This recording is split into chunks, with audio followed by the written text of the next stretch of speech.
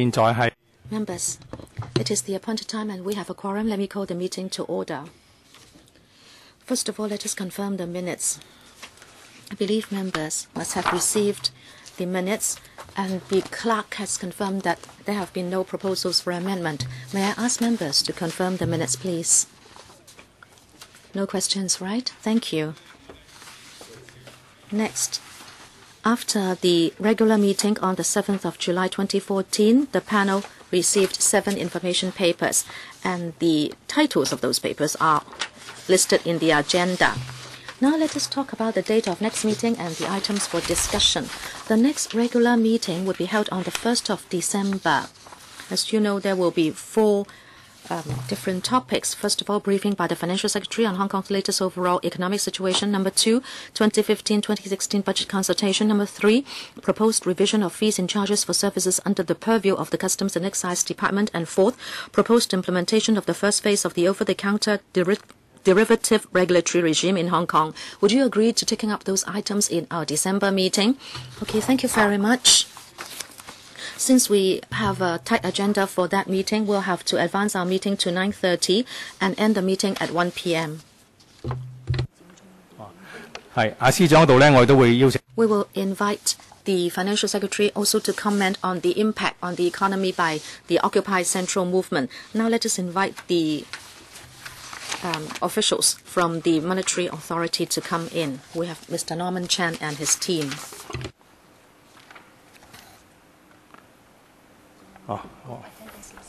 Okay.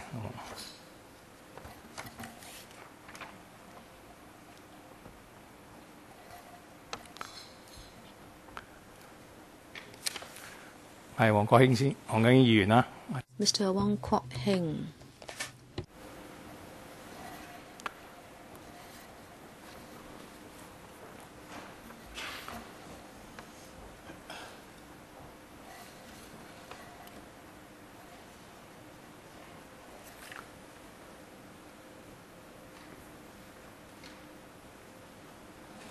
I'd like to welcome Mr. Norman Chan, Chief Executive of the Hong Kong Monetary Authority, and his team.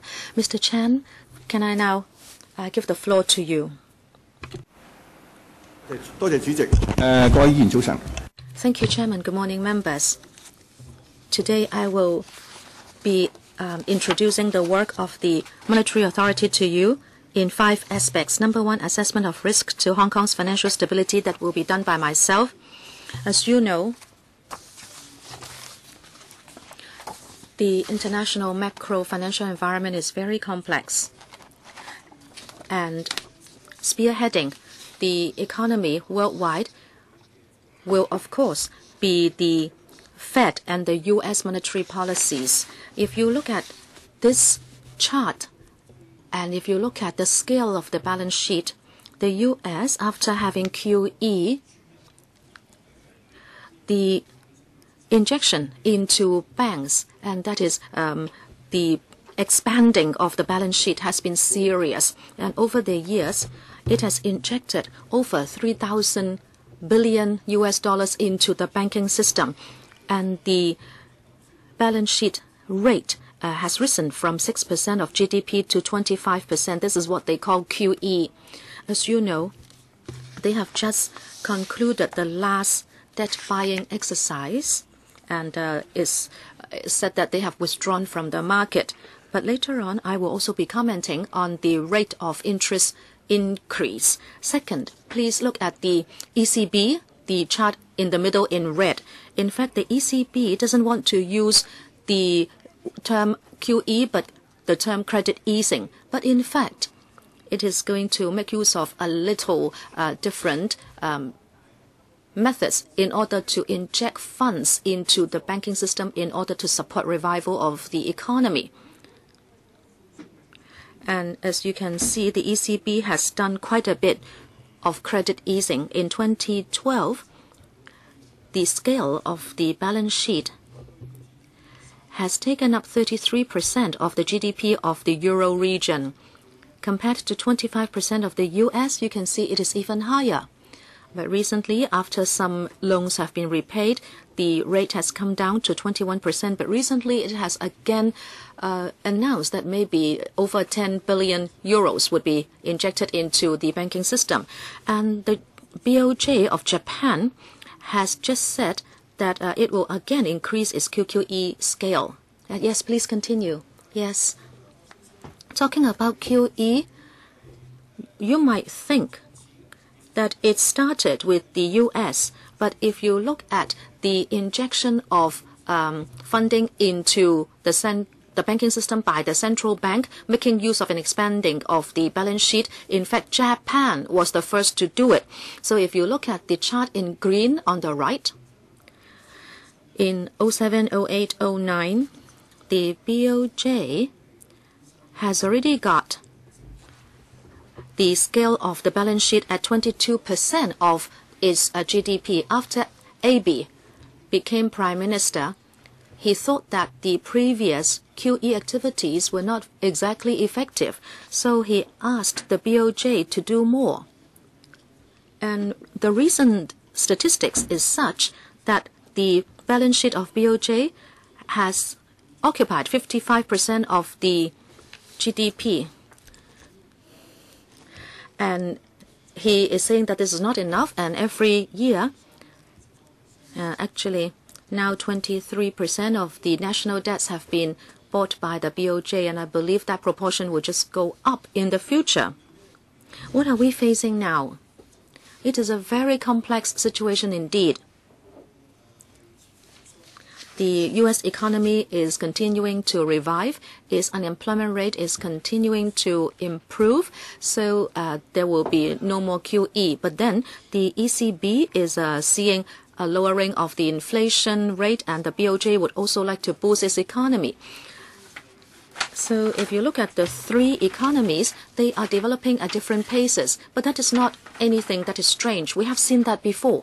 The only thing that is different now is that the three central banks have adopted policies of QE or credit easing, but then they are doing it at different paces. The U.S. has already withdrawn from the market. It has tapered off its QE, but the ECB and the BOJ actually are going in the opposite direction. They want to do more.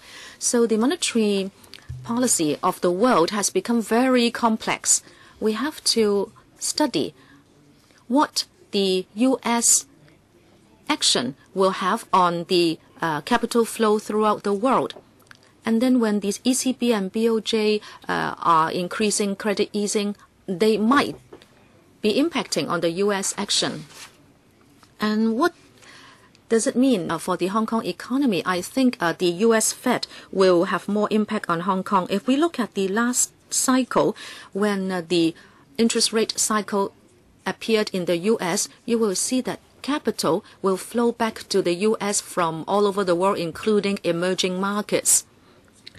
And there will be less liquidity in the emerging markets, and the U.S. dollar will become stronger, and the emerging markets will have their currencies weakened, and so there will be a tightening of liquidity for the emerging markets. Now, I talked about the interest rate rise. The Fed has said that they will not buy debts anymore. However, its balance sheet is not going to shrink.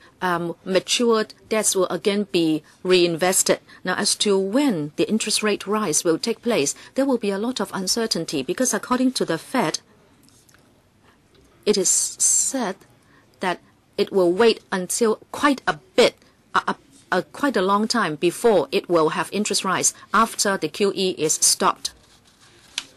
Janet Yellen said about a considerable period of time. It might be 6 months, but then she refused to comment anymore. And then the deputy chairman said it may be from 2 months to 1 year. And that still could be considered a considerable period of time. Now, this chart is a little complicated. On the left, it is a forecast by end 2015, and that is the Fed fund rates forecast. The one on the right is forecast until end 2016. You can see two lines. The red one with round dots, that has to do with the Fed funds futures, and this is the implied rate. And the one in blue every time when the Fed members have meetings, they will do a forecast, and this is the median forecast that they would announce. Now, what is strange here is that by end 2015, by end 2016, if you look at the market futures implied rate and also the Fed median forecast, there is always a distance. The market implied rate will be lower and the Fed's median forecast rate is higher. And we are all trying to explain why there is a gap between the two. Some people are saying that the Fed has always said that after withdrawing from the market for a considerable period of time, there will be no interest rate. We call this forward guidance. And they say it is so effective that the market would totally have trust in this, and therefore they are of the view that the interest rate rise in terms of scale and timing, it will be slower than their own forecast. So under that kind of background, what will happen to the market? Before October, market sentiments were optimistic generally. We all thought that there would not be any interest rate rise soon in the U.S. But then after October, there is volatility in the market. You can see that the S&P has seen a lot of volatility or fluctuation. On one day, it dropped by 3%. On another day, it increased by 2%. So this is an increase in volatility, and it would reflect the uncertainty in terms of forecast of interest rate rise. And then the futures market and also commodities prices. The index also fell quite a bit. It fell 14% since the June high. And crude oil prices also fell very much. The Brent crude oil price fell more than a quarter, and that is 25%. As for U.S. high-yield bonds, in the last few months, the spread was widened by 173 basis points. And even the 10-year U.S. Treasury yield, it fell from 2.2% to 1.9% on the same day, and then it rebounded towards 2.1% in one single day. Actually, the 10-year U.S. Treasury is actually the one with the largest circulation. Now, that would mean that as we near the interest rate rise cycle, the assets markets would be sensitive, even if there is a small message, even if the Fed has not exactly increased interest rate, the market reaction will be strong. Let me now turn to the mainland. It is clear that the mainland economy growth has eased. Let us look at the chart on the left. It is the property market. The blue bars are the sale figures. You can see that year on year, the sale figures are dropping, and the red line represents the house prices. We know that they are being adjusted in 70 cities. 69 have recorded a drop in house prices. So you can see it is clear that the property market is easing. And then the chart on the right has to do with fixed asset investment. Again, the growth is slowing down, especially infrastructure, FAI, and real estate FAI. We can see clearer drops, but then they are still in the black. It is just that the growth has become slower. Even if the mainland economy is slowing, there is no risk or very little risk of a hard landing. And I'd like to talk about the PMI. Whether it be non-manufacturing PMI or manufacturing PMI, you can see that they are very stable. Manufacturing at 50, and it is recording a very slow growth. And non-manufacturing, it is about 53, 54. And then the chart on the right, it talks about aggregate financing in the mainland. You can see I have a dotted circle there. This shows that in July, whether it be bank loans or social financing, there has been drops, and social financing has recorded a red figure, but then it has gone back to a stable level in August and September. So the Hong Kong MA assessment is that the mainland economy has grown slowly, but then there will be no risk of hard landing. Coming back to Hong Kong, I think we're all very concerned about the property market. I think members will recall that last year the ASEAN government adopted certain demand management measures, and also we launched the 6th round of anti-cyclical supervisory measures.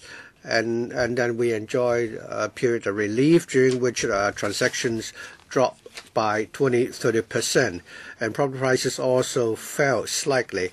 But starting from March this year, we saw that the property transactions has turned active again, and property prices again rose. And according to the figures, you'll find that for the first quarter of this year, every year we have an average of 3,000 odd transactions. In the second quarter, it went up to 5,300, and the third quarter, 6,600. So we are seeing a rising trend here. And for property prices of small units went up more than the larger units. And so what we need to analyze here is that even though we have a 12-month relief period, but since March, property market has become active again. Does it mean that in Hong Kong we're seeing an upward cycle in the property market? Would it be that Hong Kong the property market will become overheated again? So the trend for the property market is still not certain. We need more time to observe the trend. But our response is very clear. When we see that the upward cycle is continuing, we will consider adopting some anti-cyclical measures. If we're sure that the trend is going downwards, we will adopt appropriate measures to relax the measures in relation to mortgages. Next, we see also that the loans, family loans, and we'll find that it has gone up 63%, which is a historic high. The pink section would be the mortgage, and you find a moderate increase, but it's not a very big increase. Credit card advances, the blue portion hasn't changed very much. I should mention that the other personal loans or other private purposes like P loans and loans for tax payment, you'll find that the total amount is about 300 billion. So what does that mean? 300 billion is double the amount in 2009. So over a period of 4 years, the loans for private purposes has doubled. So overall, it has gone up by 21%. So we are concerned about this trend, and in January this year, we've already written to the banks asking them to pay more attention to risk management for private loans, especially credit risk. The banks would have to look at the ability of the creditors to repay, and also the loan-to-income ratio. Furthermore, the term of such loans, especially for these private loans, sometimes the term could be 6 to 7 years. Perhaps the bank could consider shortening the term of such loans. And this is not only to protect the quality of the bank's credit, but also we also like to protect the creditors so that they will not borrow excessively. Another factor would be the overall credit in Hong Kong. And I think we have reported members that in the first quarter of this year, the overall credit has gone rather rapidly. In the first quarter of this year, the annualized rate was almost 23%. But it fell to 14.6% in the second quarter. The latest figure for the third quarter is 7.7%. For the first 3 quarters, the annualized growth rate is 15.6%. So I think the trend is moderating. There are two reasons for that. First of all, demand has eased. That is, the corporate demand for loans has dropped a bit, and also the banks are also attaching more vigilant regarding risk management, and therefore they are more cautious in extending loans. Last year, we already have a steady capital requirement. That is, the banks were advancing credit too rapidly.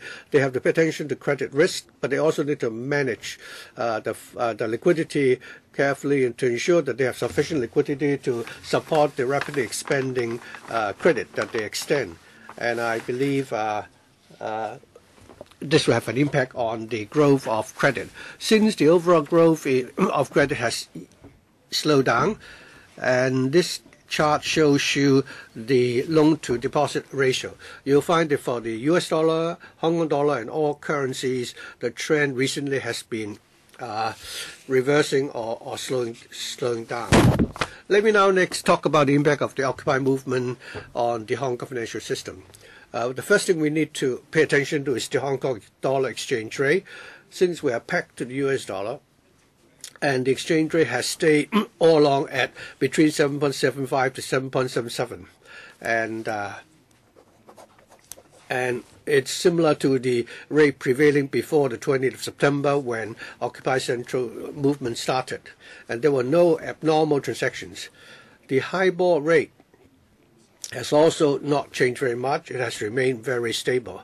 The payment system, every year we have $2,200 billion of transactions which are settled through this system, and the system is not operating normally. However, the business of the banks have been affected. On the 29th of September, 44 banks had to temporarily close some of their branches or offices. Now, today there is one bank in Mong Kok, one bank which has to close the Mong Kok branch. As for the equity market, of course, the market has been going up and down, but there has not been very significant changes. The index now, compared with 26th of September, you'll find that the index has gone up a little bit. Looking at the turnover and the number of short sale, again, it has not differed very much from the first half of this year. So that's the impact on the financial system thus far. If I may now defer to Arthur to talk about banking supervision. I'll now talk about banking supervision, and I'll cover three areas. First of all these three areas would involve legislative amendments. I think members would be familiar, first of all, that we need to implement the Basel III arrangement in Hong Kong. Last week, the latest batch of subsidiary legislation has been submitted to LegCo. The latest amendments, we call it the second phase implementation of the Basel III arrangements, involving three major areas. First of all, implementing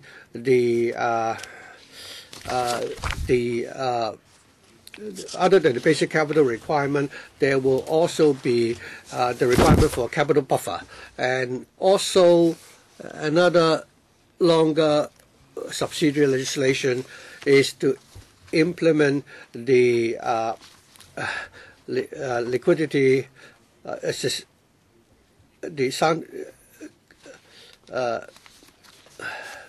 buffer, and so we will implement that in Hong Kong over a period of several years. We also have other legislative amendments before we can fully implement Basel III. For example, in the second stage, we have certain disclosure requirements for the banks which have to be implemented by way of a subsidiary legislation. There are also some supervisory documents to be issued. For example, the counter-cyclical capital buffer, and the systemically important banks, we may need to increase their capital requirements. The subsidiary legislation that we proposed last week, that is during the second phase amendment, they will cover those areas. Other than those legislation, we are consulting the trade regarding that we will need to yet launch other regulatory documents. Earlier, we also mentioned that in Hong Kong, while we need to implement cross-sector resolution regime for financial institutions in Hong Kong, that is when major financial institutions encounter difficulties, how can we deal with those scenarios in order to lessen the impact on the public financial system? Actually, a new standard was announced 2 weeks ago, and all jurisdictions have to come up with such arrangements. Hong Kong also will need to implement such international standards. When we came to the panel last time, we mentioned that we've just completed the first round of consultation and received a total of 33 submissions. Overall, the responses were positive. The market and the public understood that we need to implement such measures. But there were some technical details, operational details, which will be included in the second round of consultation. We will consult the stakeholders for in the second stage, and we hope that we will be able to start the second round of consultation, and by the end of next year, we'll be able to put forward a legislative proposal to this council at the end of next year. The third legislative amendment is how we can further enhance the deposit protection scheme. And in the middle of September, together with the Financial Services and Treasury Department, we launched a 3-month public consultation. One of the major proposals was the compensation mechanism of the deposit protection scheme. That is, we would deduct from the depositor's balance the amount he owes to the banks. Internationally, nowadays the trend is that we would pay according to the aggregate deposit by the depositor, and that would quickly expedite the process of compensation. The purpose of the scheme is to restore public confidence. The faster we can make the compensation, we would have more confidence on the part of the depositors. So the enhancement scheme aims mainly at changing it into a compensation on the basis of the aggregate deposit. The consultation will end in December, and we hope that next year we will be able to complete the legislative amendment process and we'll submit the bill to LegCo.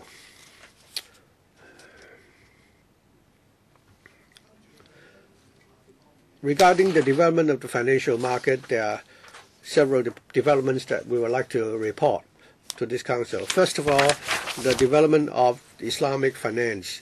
In September this year, we assisted the government in successfully issuing the inaugural $1 billion Sukuk. So through the AAA credit rating of the Hong Kong government, we were able to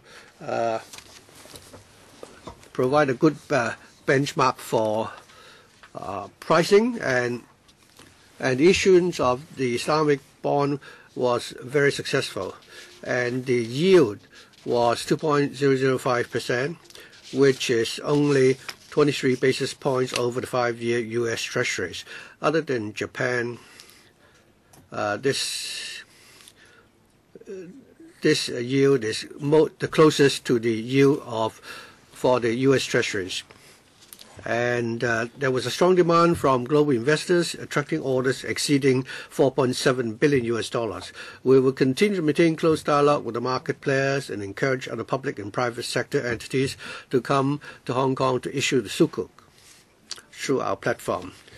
On coin collection, starting from the October this year, we have arranged for 2 coin collection trucks to go to the different districts in Hong Kong, and members of the public can receive banknotes in exchange for coins or top up the octopus cards, or they can also donate to the community chest. The 2 cards proved to be very popular, and in October They have visited 7 districts, and as the 31st of October, 19,000 people have used the service, and we have collected roughly 19 million pieces of coins with a total face value of $15 million. On average, we are collecting 740,000 pieces of coins each day, and helping the government save a lot on minting costs or expenses. And with regard to the settlement systems, the drafting of the Clearing and Settlement Systems Amendment Bill is in the final stage. The new regulatory regime seeks to ensure adequate protection of users' float, maintained with stored value facilities issuers, and the security and soundness of the operations of the SVF and the RPS in Hong Kong. The provisions include a licensing regime for SVF and a designation regime for RPS, and also conferring relevant supervisory and enforcement powers on the monetary authority. The public consultation has concluded, and the results have been published on the 31st of October 2014. In general, the public supported the systems. It is expected that the bill can be introduced into LegCo in February next year. Now I'd like to talk about Hong Kong as an offshore renminbi center. We are having a steady development in this front. If you look at the chart on the left, you will see that in the first 3 quarters of this month, renminbi trade settlement in Hong Kong reached 4,500 billion renminbi compared to the same period last year, and we see an increase of 73%. With regard to deposits and deposit certificates, we have a total of 1,120 billion renminbi. On the right, you will see renminbi financing or trade settlement. You will see that it is more active. In the first 3 months, the renminbi dim sum debt issuance reached $136 billion, or an increase of 40% over the entire last year. And in terms of renminbi loans, again, you see a growth as well. If you look at the navy parts, it is renminbi loans, and by the end of September, we have 168.8 billion renminbi, or a 40% rise from last year. If we look at our renminbi business with other parts of the world, we see expansion again. I won't go into all the figures here in this chart, but you will see that whether it be the number of participating banks or business with overseas banks, you see growth in all aspects. We'll continue to promote this kind of business. Together with London, Australia and Malaysia, we have already set up platforms, but recently with Thailand and Paris, we have also signed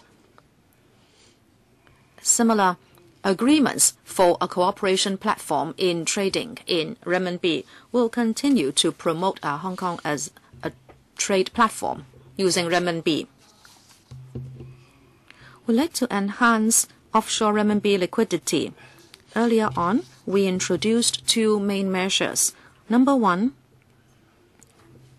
to have intraday renminbi liquidity in order to provide Hong Kong banks a maximum of renminbi 10 billion in a single day.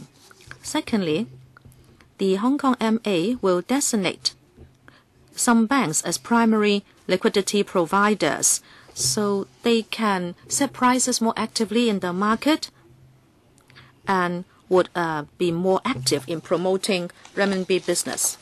Now I'd like to talk about the investment performance of the exchange fund. As Mr. Chen said, in the international market, given the monetary environment there, which is very complex, we can still see strong volatility in the market, especially in the 3rd quarter. There is strong volatility in the foreign currency market. Let us look at this chart. If you look at the 2nd column from the left, that's our 3rd quarter investment performance. Hong Kong equities we have a small deficit of $200 million. And other equities, we have got $2.8 billion income, bonds,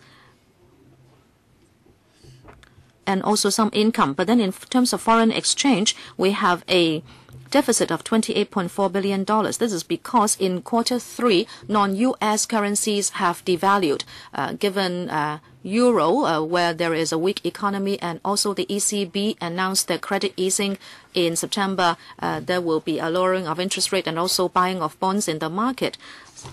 So the euro has dropped 7.7% against the US dollar. It has dropped from 1.73 to 1.2.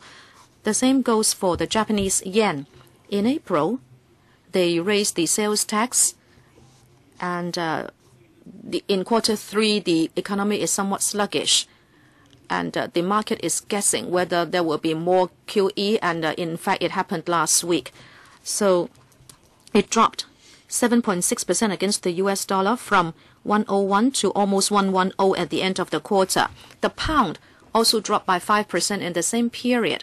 You will remember there was the Scottish referendum, and there was pressure borne by the pound. So all in all, in Q3, we have suffered a deficit from investment to the tune of $18.7 billion. But if you look at the 3 quarters as a whole, please look at the leftist column. We have got $37.7 billion income from investment of the exchange fund. And here let us look at the middle, and that is payment to fiscal reserves. In Q3, we have already agreed on it, and in 2014, we would use the interest rate of 3.6%, and therefore we have paid $6.7 billion into the fiscal reserves. And from January to September, we have already paid $20.6 billion into the fiscal reserves. Thank you. I think I'll stop here.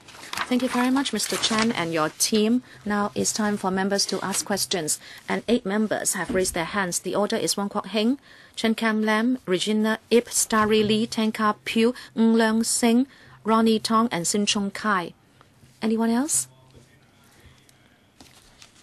I'll give 4 minutes to each member, including the reply. Mr. Wong Kwok Heng. Thank you, Chairman. I'd like to ask Mr. Norman Chan.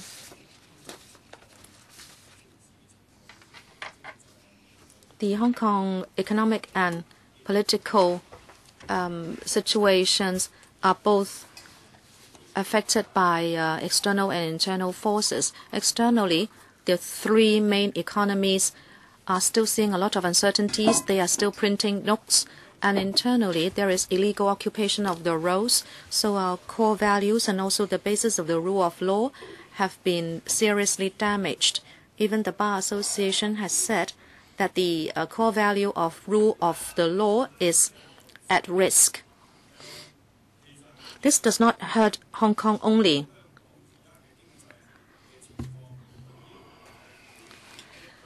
The Hong Kong economy may already be hovering around a watershed.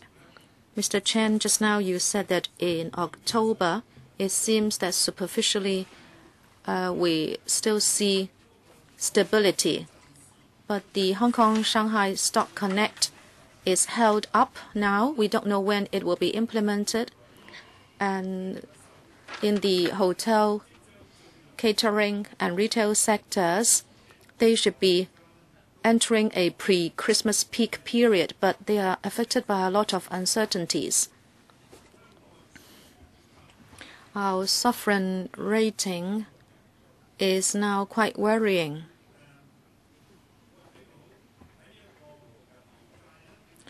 We see that the banking sector and even the Hong Kong and Shanghai Bank has proposed we should rather use renminbi in Hong Kong.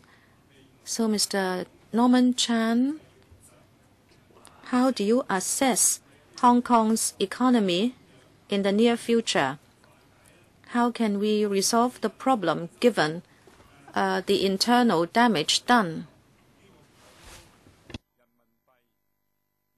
And also, it is said that with the Stock Connect, Hong Kong people can exchange for more than 20,000 renminbi every day. When can that relaxation happen? Do you have a roadmap, a timetable for it? Mr. Chen, thank you. Mr. Wong, you have asked a series of questions. Let me talk about the economic situation. I said that worldwide, the future is not certain, but after the mainland economy has slowed down in growth, it's still recording a growth rate of 7%. In fact, that is remarkable given the present environment. The mainland economic scale is not like before, and it is at 9,000 billion US dollars. So if it is a growth of 7%, is already very remarkable, and I think that will be some kind of support and impetus for the Hong Kong economy. Mr. Wong mentioned different aspects. In my introduction, I said that until this moment, there is still not any seen impact done on the financial market. And I said that, of course, the occupation is unlawful. Many overseas investors are watching the situation. They want to know for how long it will go on. You may understand that social stability and financial stability must be premised on the rule of law. If the rule of law is continuously damaged, social stability, of course, may be affected, but then there will also be a blow done to financial stability. And in fact, the credit rating agencies have written articles to say that it depends on how the situation will evolve. And if this goes on without resolution, then Hong Kong's rating may be affected. What about the daily exchange of 20,000 renminbi? We don't have any news on this one. Mr. Chen Kam Lam, Chairman, if there are too many political activities in a place, if there are more political activities than financial activities in a place, there will be political crisis and social instability. In other countries, their investors have the feeling that the rule of law in Hong Kong is at risk. And therefore, there has been a blow done to our investment environment. Looking from the graphs and figures shown us by the CEO today, we can see that the property market has not adjusted downwards or stabilized despite the few tough measures. In fact, it's still going up. Plus, given the household debt situation, which is still serious and which is actually still climbing, I think I can see a bubble risk. And if household debts are also going up, it may give people the feeling that there is instability. If in case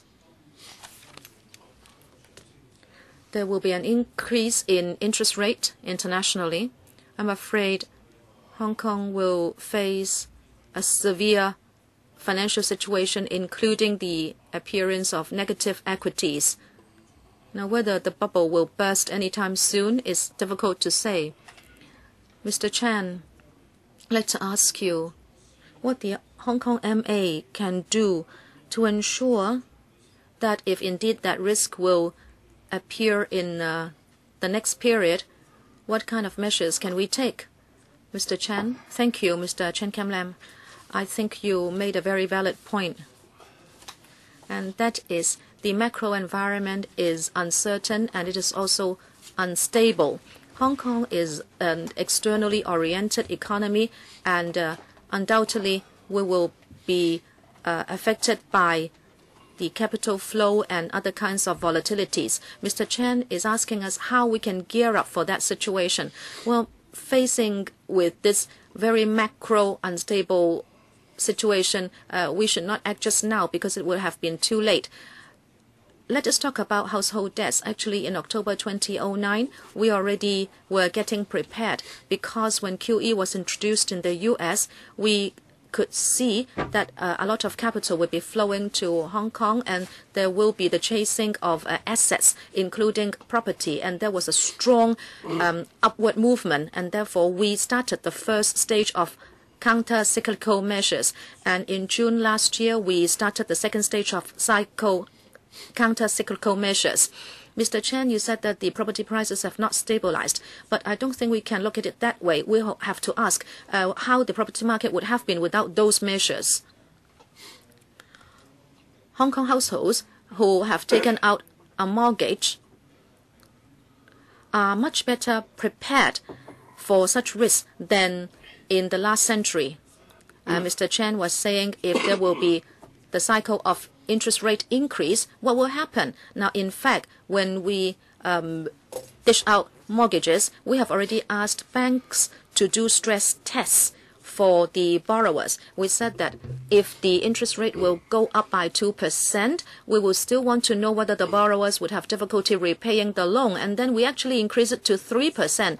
And all borrowers will be subject to such stress tests. We have to make sure that they have the ability to repay before loans are given by banks. As I said, private loans are increasing faster, and therefore in January this year, we have asked banks to be more prudent and assess the borrower's ability to repay first. Mrs. Regina Yip. Thank you, Chairman. I have 3 questions for Mr. Chen and his team. First of all, Mr. Chen told us a lot about the monetary policy in the U.S. and the performance of the U.S. economy. Of course, the U.S. has a lot of influence on Hong Kong. What about the mainland? I mean, the Chinese economy is slowing down, and they want to break down the so-called middle income trap. Will there be a soft landing? How would that impact Hong Kong? Secondly, Islamic finance. The Hong Kong MA told us that they have successfully issued $1 billion worth of the Sukuk. I understand that in Asia, the Islamic Financial Center is in Kuala Lumpur. How do we compare with Kuala Lumpur, and how can we catch up?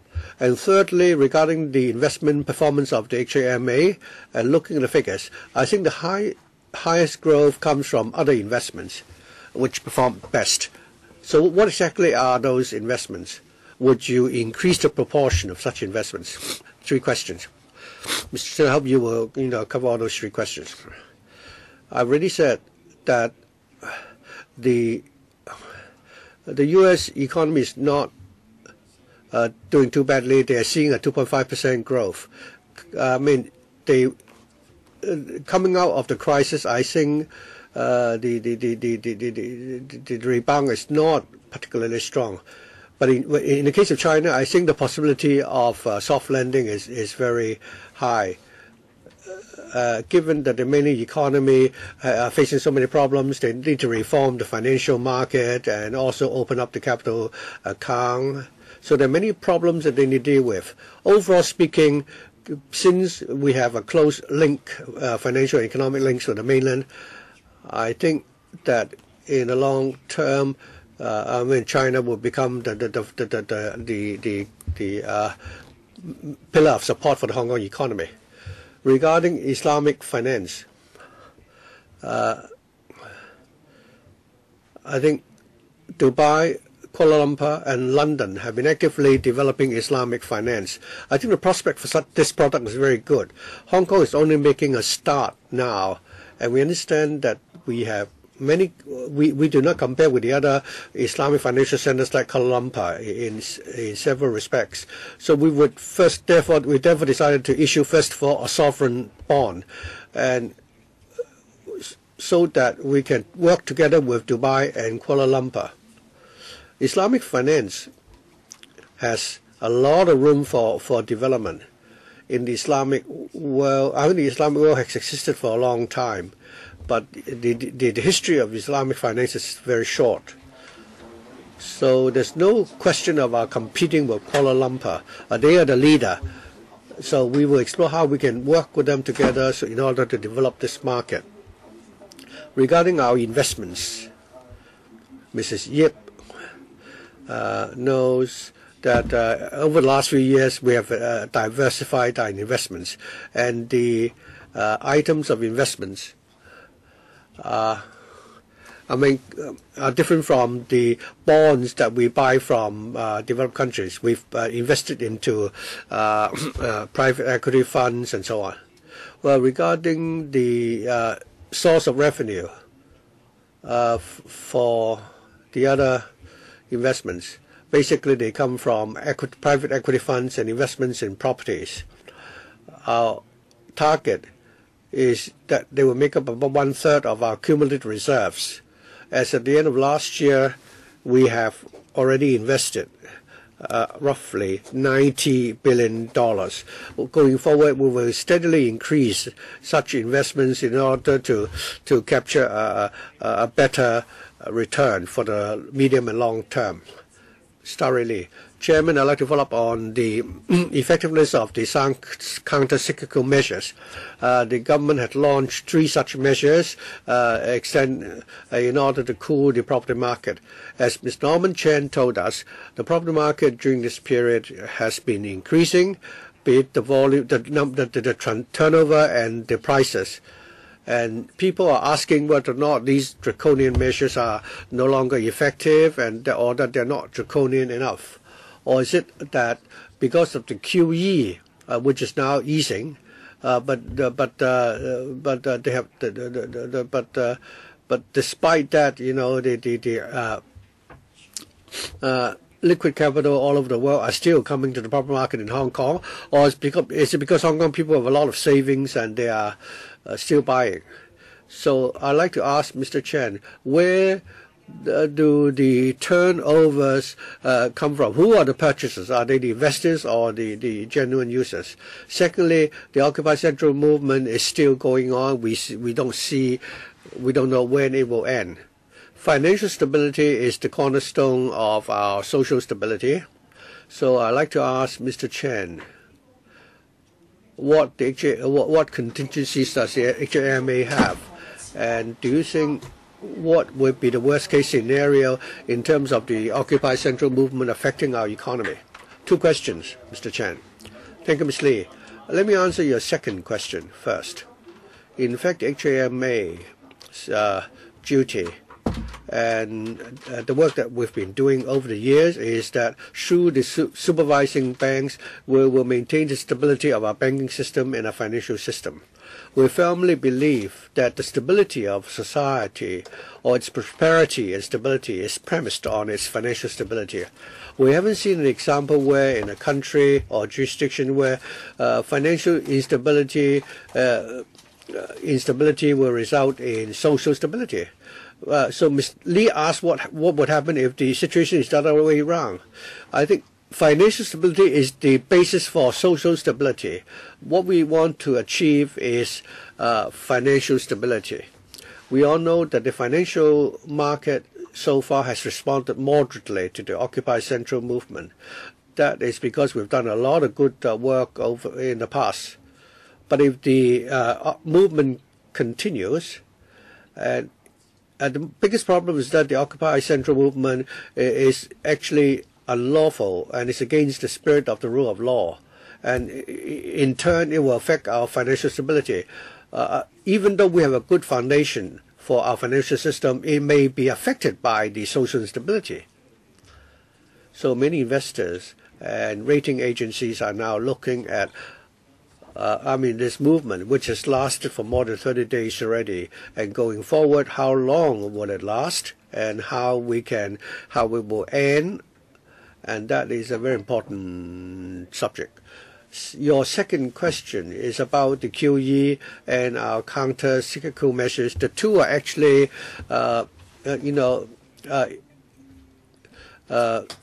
opposite to each other. The counter-cyclical measures that we have adopted had increased the cost of buying property and also curb demand. But because of sufficient liquidity and QE, it actually increased demand. So it's not the case that our measures are not working. But rather, without these counter-cyclical measures, one should ask, what would the property market be like? Very soon, or rather for a long period of time, According to the vice chairman of the FOMC, he said that within 2 months to a year, the U.S. will probably increase the interest rates.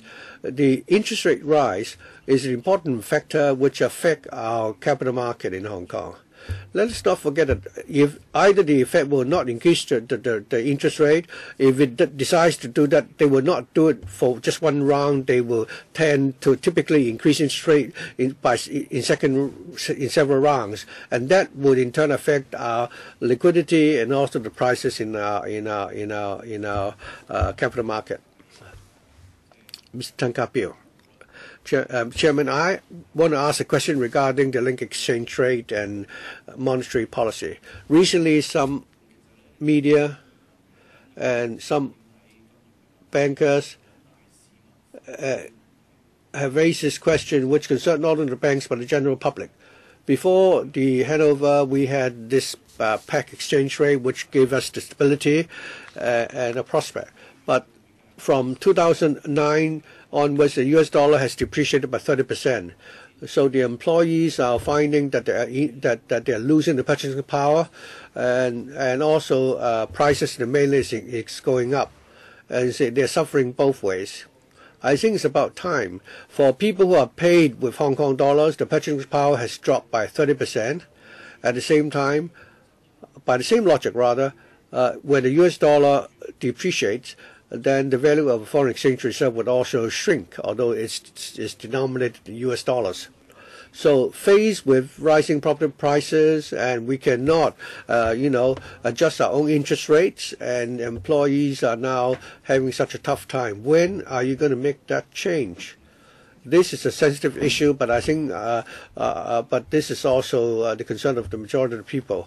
So you say that Europe is now also adopting credit easing. So can we rely on the mainland as the basis of to guide our monetary policy?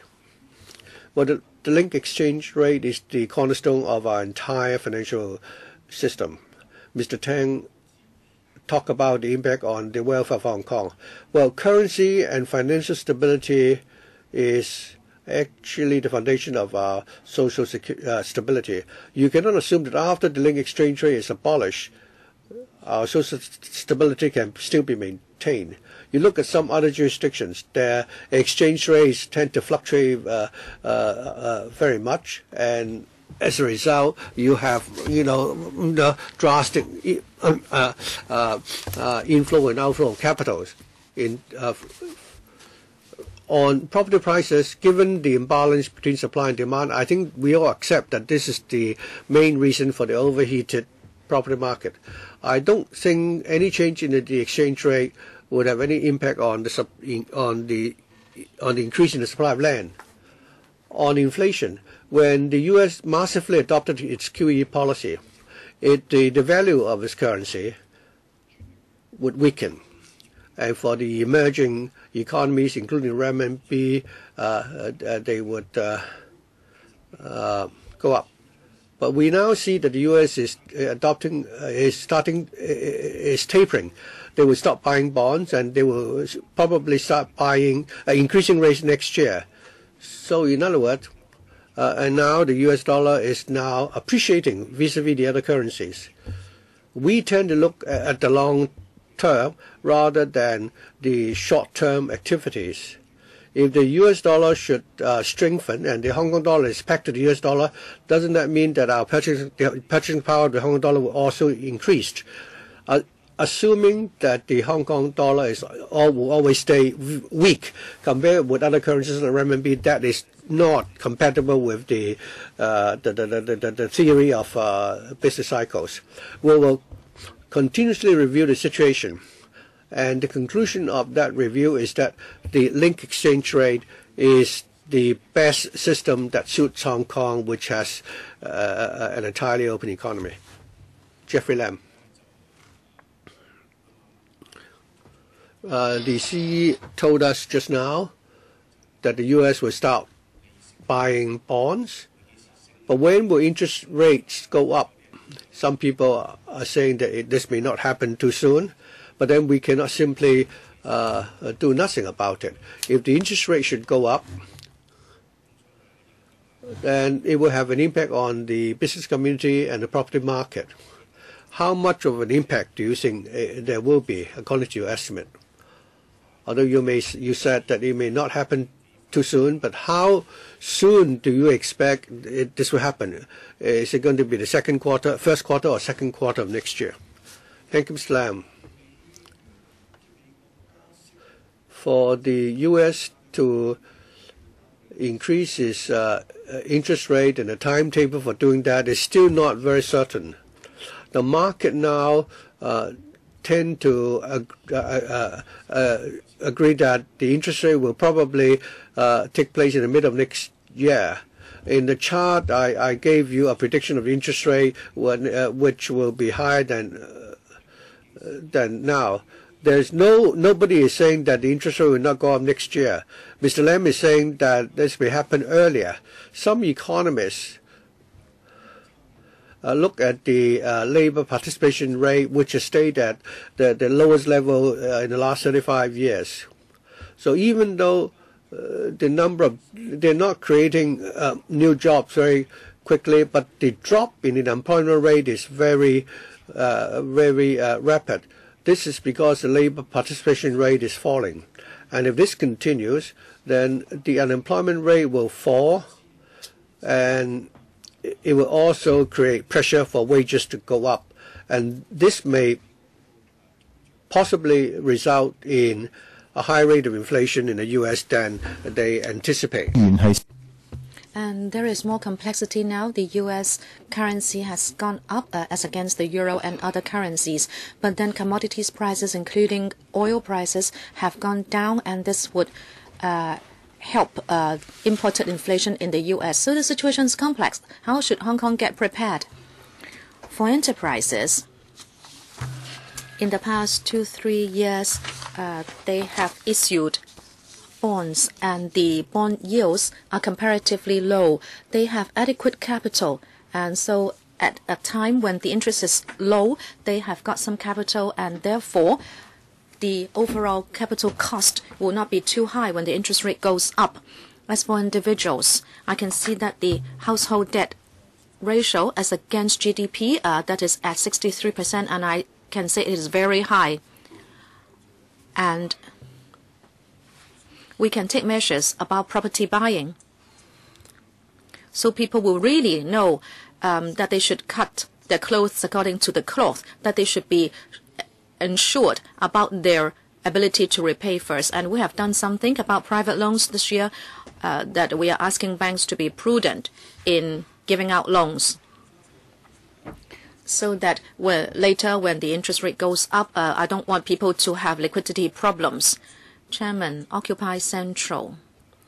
There is not a lot of impact on our overall operation, but the message is important. What will Hong Kong MA do to allow the other countries to understand the actual situation in Hong Kong and advise those who are staying there to wait and see?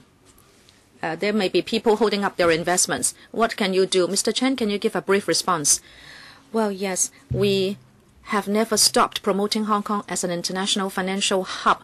I was in Paris last week. I was doing a roadshow to promote Hong Kong as a renminbi business platform. And those investors who may have interest in Hong Kong, we would always liaise with them. But then there is one thing that we cannot easily explain. They ask, when will the Occupy movement end, and how will it end? And whether there will be any long-term impact on Hong Kong's social, political, and financial environment. Now, those questions cannot be easily answered. I can only say that such unlawful acts should end as soon as possible. They have to end before I can give a clear answer to overseas investors and tell them that, in fact, Hong Kong's competitiveness is still strong. Mr. Ronnie Tong. Chairman, Mr. Norman Chan is only assessing the Occupy movement as it is happening. I am disappointed. I think the Hong Kong MA should look farther and wider. The Occupy movement is only part of the problem.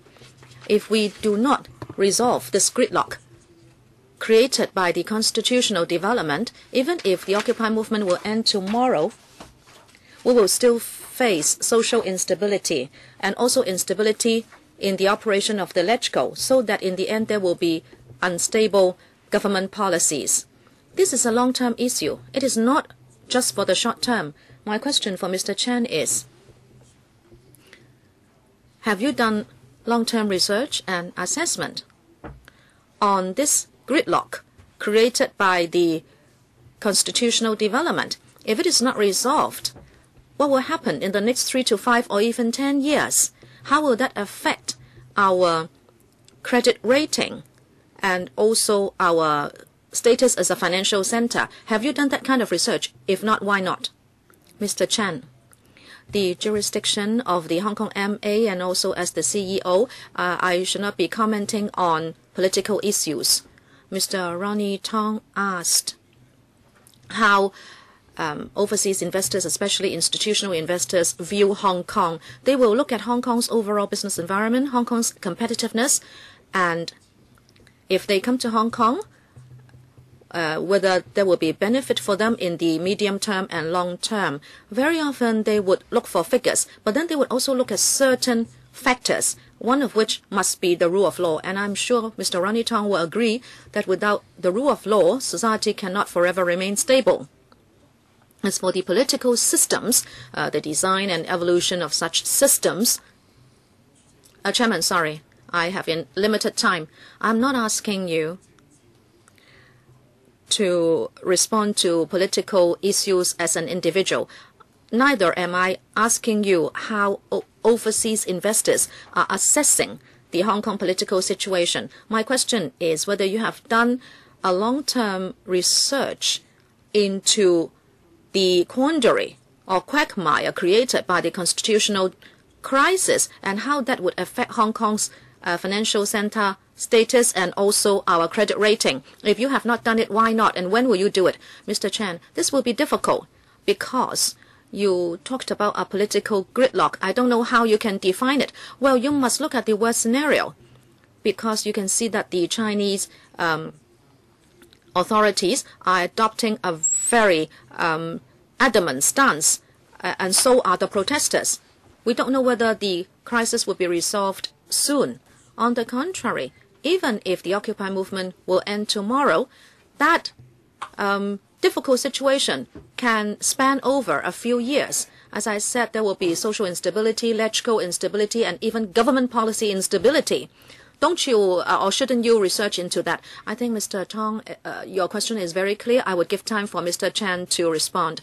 Mr. Tong, I think it is very difficult because we must monitor or supervise the financial system. Just now, you were asking this question, and that is how the political gridlock will affect our financial situation. That is very difficult, and it is not within our jurisdiction. We'll have to go back and see whether we are competent in doing that kind of research. I don't understand why you say it is difficult, because I'm talking about whether there will be any impact on our financial status hub and also the credit rating. No, Mr. Tong, you were talking about the impact of the political gridlock. I think we have to define that clearly first. Mr. Sin, well, he won't be able to answer this. I will ask a technical question about slide number 23. Can we go to page 23? Renminbi settlement. I hope my understanding is correct.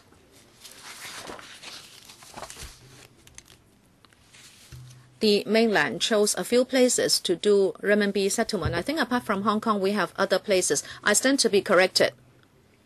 If there are other places doing renminbi settlement, what about their transaction figures? On the figure on the right, slide 23, please. Payments from Hong Kong to mainland, payments from mainland to Hong Kong. From mainland to Hong Kong, in the last 2 years, that far exceeded the payments from Hong Kong to mainland. What does this mean? Does it mean that a lot of renminbi has flowed into Hong Kong from the mainland? I can see the deposit figure has jumped quite a bit. What does it tell us? Another question.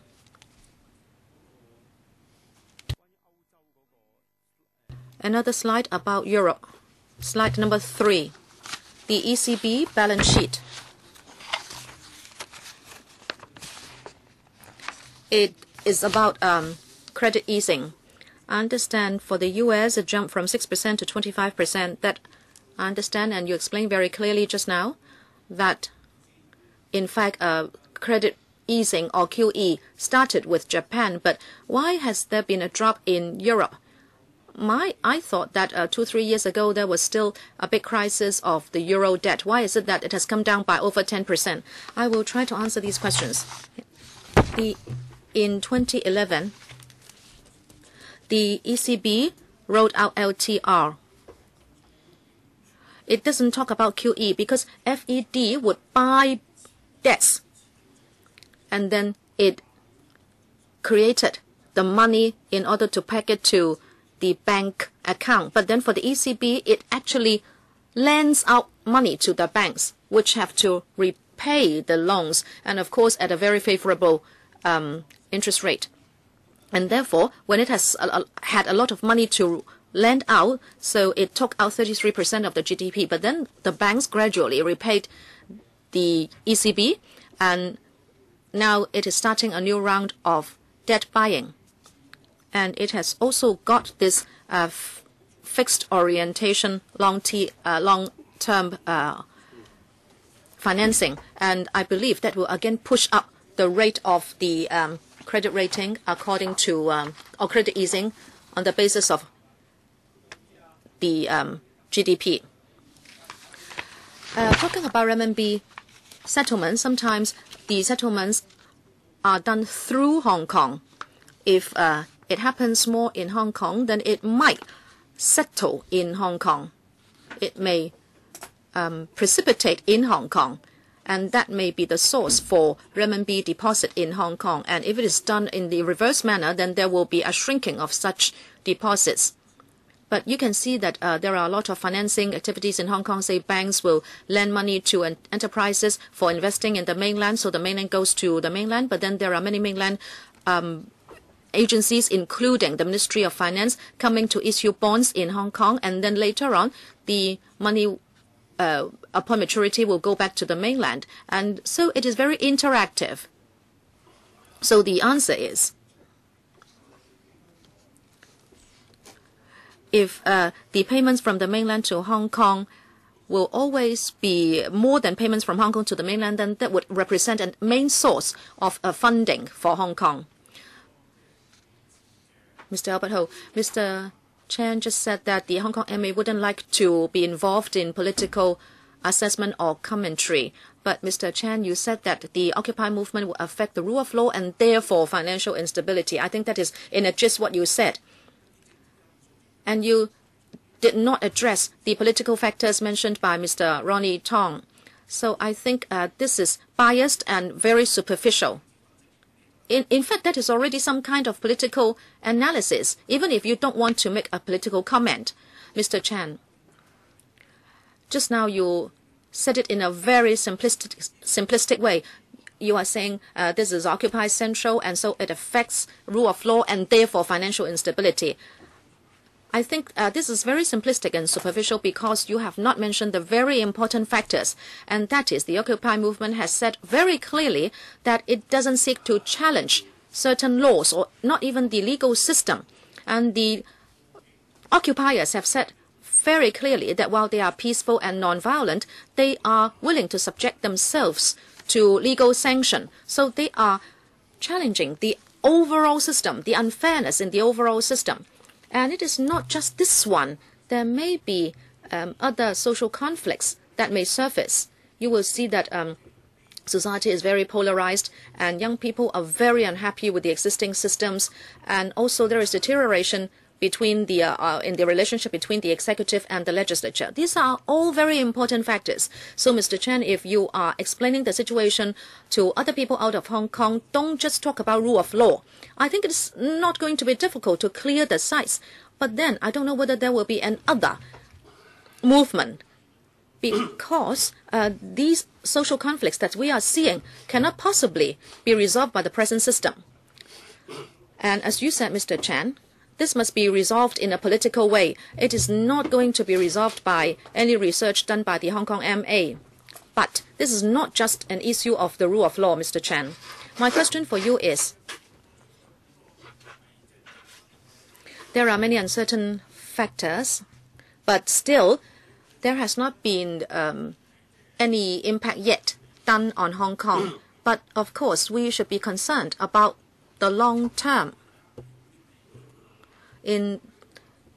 Mr. Sin Chung Kai just now asked a question, and we could see a lot of money flowing in.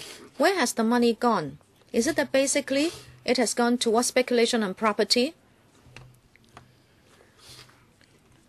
The tough measures should be able to suppress speculation activities. So are you watching where the capital inflow has been directed? There has not been any net inflow or outflow of capital recently. The trend has been rather stable. Of course, when capital flows into Hong Kong, they can be used for different purposes. Some could be used for business or investment or the setting up of companies, or some of the capital may be used to buy property or stocks. Overall speaking, after the capital is flown into Hong Kong and converted into Hong Kong dollar, they will go into our banking system. The $100 billion US dollars, since the fourth quarter of 2008, they have not really left Hong Kong yet. When will they leave? They will leave when the U.S. starts a cycle of rising interest rate, and when interest rates are in the U.S. is higher than that of Hong Kong, then because of the interest rate spread, such capital will gradually move out of Hong Kong. You're right. Well, when the capital comes into Hong Kong, they will come to buy assets, and when there's a seller. When the seller, buys the asset and receives Hong Kong dollars, he will not convert it into a foreign currency, would put it into the dollar banking system instead. So this is not something that would continue indefinitely. Mr. Leung Sing. I would like to ask a question regarding the investment income. For the first 3 quarters and third quarter, you have incurred a loss of more than $20 billion US dollars. So does it mean that you gradually you will be changing the portfolio? Are you going to review the composition of your foreign exchange portfolio? And everybody is concerned about the Occupy Central movement. I think we are seeing the phenomenon now, but I think the implications would be much more far-reaching. Some colleagues said that the protesters are willing to be sanctioned by the law, but then Hong Kong may suffer because of that. The law enforcement authorities have not been able to effectively enforce the law for more than 30 days, and more than $1.5 million have put down their signatures asking the law enforcement agencies to take enforcement action. The second question is about compliance of the law, and this is something for the future. I think we should accept whatever monetary policies and policies that Beijing offer Hong Kong, but then we are ignoring the decision of the MPCSC. So does that mean that the various provinces in China will continue to be willing to give all these favorable concessions to Hong Kong, even if agreements have been signed, and if we do not abide by the the spirit of the rule of law of the MPCSC? Then how can they continue to honor the economic concessions that they have promised Hong Kong? And that's the consequence that we have to face going forward. So shouldn't the HMA adopt certain, measures to manage expectation? Is it really the case that all these mainland policies can be implemented so smoothly? Well, the APEC summit has now been moved to Beijing, and if the summit were indeed to be held in Hong Kong, I don't really know how we could do it. So perhaps we can adopt some remedial measures and invite the financial ministers in future to show them that Hong Kong is really a peaceful place and that we are able to resolve our differences so that our economy could really improve. We can ask the financial ministers to come to Hong Kong for a visit and conduct informal meetings here. That, I think, will benefit Hong Kong rather than several tens of thousands of people giving themselves up at the police station. Mr. Chan, I don't have very much time. Let me talk about the meeting of financial ministers. The HKMA belongs to the Organization of Central Banks. We rarely would invite the financial ministers directly. But from time to time, we will be hosting such meetings of financial ministers. Just because something has happened in Hong Kong, we will not give up, the opportunity to invite, financial ministers to come to Hong Kong for meetings of central bankers.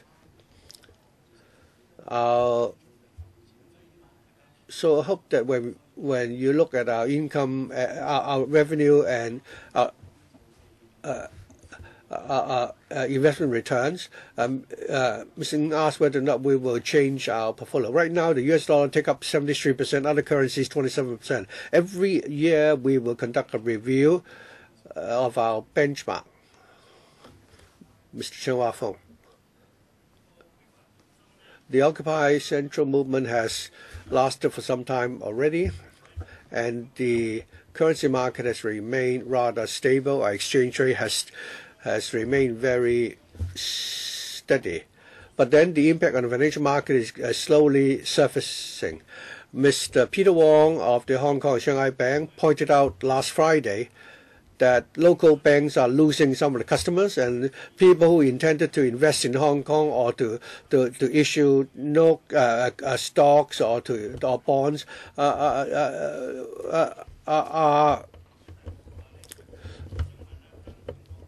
having cold feet. So I'd like to ask whether the HKMA has any measures. Tell us what would be the worst case scenario. Do you have any contingencies in place in order that our position as a financial center will not be shaken? Mr. Chen, you're a financial expert. Have you considered going to the protest area and explain to the students that because of the illegal occupation and breaking the law, they are deterring, investors coming to Hong Kong, and eventually they will be the one who will suffer. History in future will condemn them. Let me answer your second question first. We don't have such intention or plan yet. To answer your first question, Hong Kong's status as an international financial center. Within this region, Hong Kong is not the only center.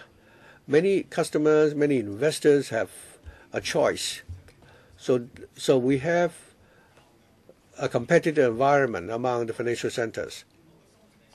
Another deep-rooted problem is the stability of the financial system. The financial system could be stable or not stable. You don't need to be a financial center. On the question of competitiveness, we said just now that the bankers, have close connection with the customers, and they told us that some of the deals have been slowed down. Recently, we've talked to the bankers and asked them about the observation, but it's still too early. Many of them are adopting a wait-and-see attitude. And some bankers told us that the private wealth management business, there have been customers who want to transfer their Hong Kong assets overseas. For these high-end customers, they can choose not only to put the assets in Hong Kong, they can consider moving the assets to Switzerland or Europe or Singapore. But these are only inquiries so far, and we are told that they have not received too many such requests. And they told us that it really depends on how long the protests will go on and under what circumstances will the movement end. And that is really the major concern. If we could have find a peaceful resolution, and if we could resolve the issue by way of a dialogue, even though we are not able to resolve all the problems, but at least at the moment, people are most concerned about the streets being occupied, the major thoroughfares being occupied, and if that could end, then overseas financial institutions and investors will see this as a positive development. I note that later on, you will, together with the Secretary for Financial Services and Treasury, visit Beijing. Could you clarify with them the issue relating Hong Kong's position as a financial center, and also ask them when the Shanghai Hong Kong Stock Connect will be implemented? Well, in fact, I will be going to Beijing with the Secretary, and I'll certainly talk to the officials when I meet with them in Beijing. Well, we've already finished the first round, and we have Mr. Chen Kam-lung and Starry Lee going for the second round. Anyone else? Mr. Ng Sing. So I'll draw a line there because we need to end our discussion for this item at 11:30. So I'm going to give 3 minutes to each member. Chen Kam-lung. Our status as a financial center depends on the rule of law. Over the last few decades, we have evolved from a tiny fishing village to an international financial center. A harmonious society, a stable society where there is rule of law is the most important. And it has nothing to do with the political system. In the past and now, even the political reform that we are talking about, if they could not be approved, it does not conflict with our economic development. So even if we have a very democratic system, that doesn't mean that we will become a international financial center. If you take a look at the Philippines, Bangkok, will they become international financial centers? They have, popular election, but it doesn't work for them. So our social stability in Hong Kong, I think the biggest problem now is that we have political activists, people who want to, assume power and become the chief executive, are now causing disruption in our society, and that's where the crisis is. The protesters are willing to be subject to the sanction of the law. Now, if you've broken the egg and you say you're willing to accept the consequence, that doesn't work. Recently, the U.S. and Canada have fanatics, holding guns and shooting down students at schools, and many people have been killed. If the murderer say, I will accept the sanctions of the law, that wouldn't help because the damage has been done. Even if you accept the sanctions of the law, it's not going to remedy the problem. That is not rule of law. I think in Hong Kong, our rule of law is being tarnished. And the overseas investors are now very worried about what is happening here in Hong Kong. A few days ago, Mr. Peter Wong expressed his concern, and this really reflects what is happening in our society. Our rule of law is now being challenged. Some people are not only, political fanatics. The problem also, happens in this council. There are even legal practitioners who condone, such activities, and they are inciting these people to continue to occupy the roads, and illegal activities are taking place every day, and this is indeed worrying. Starry Lee. the Occupy Central movement eventually will end one day, and I think we should have an early discussion on the impact after the movement ends. I'm sure the relationship between Hong Kong and China will become more tense, and the very weak mutual trust that we have built up may likely break down. The financial sector already told us that some of the impacts are already apparent. For example, the APEC summit has been moved to Beijing. The Shanghai Hong Kong Stock Connect has been postponed indefinitely, and those are very strong signals. Mr. Chen, according to your contact with the mainland officials, have you noticed that what do you think is the response of the mainland officials to the Occupy Central movement? I have seen from the internet that some people are saying Hong Kong is like a spoiled child. I am really worried about our future liaison and discussion with mainland officials on financial matters. Mr. Chan, thank you. Ms. Lee. Ms. Lee mentioned Stock Connect. I say something on this.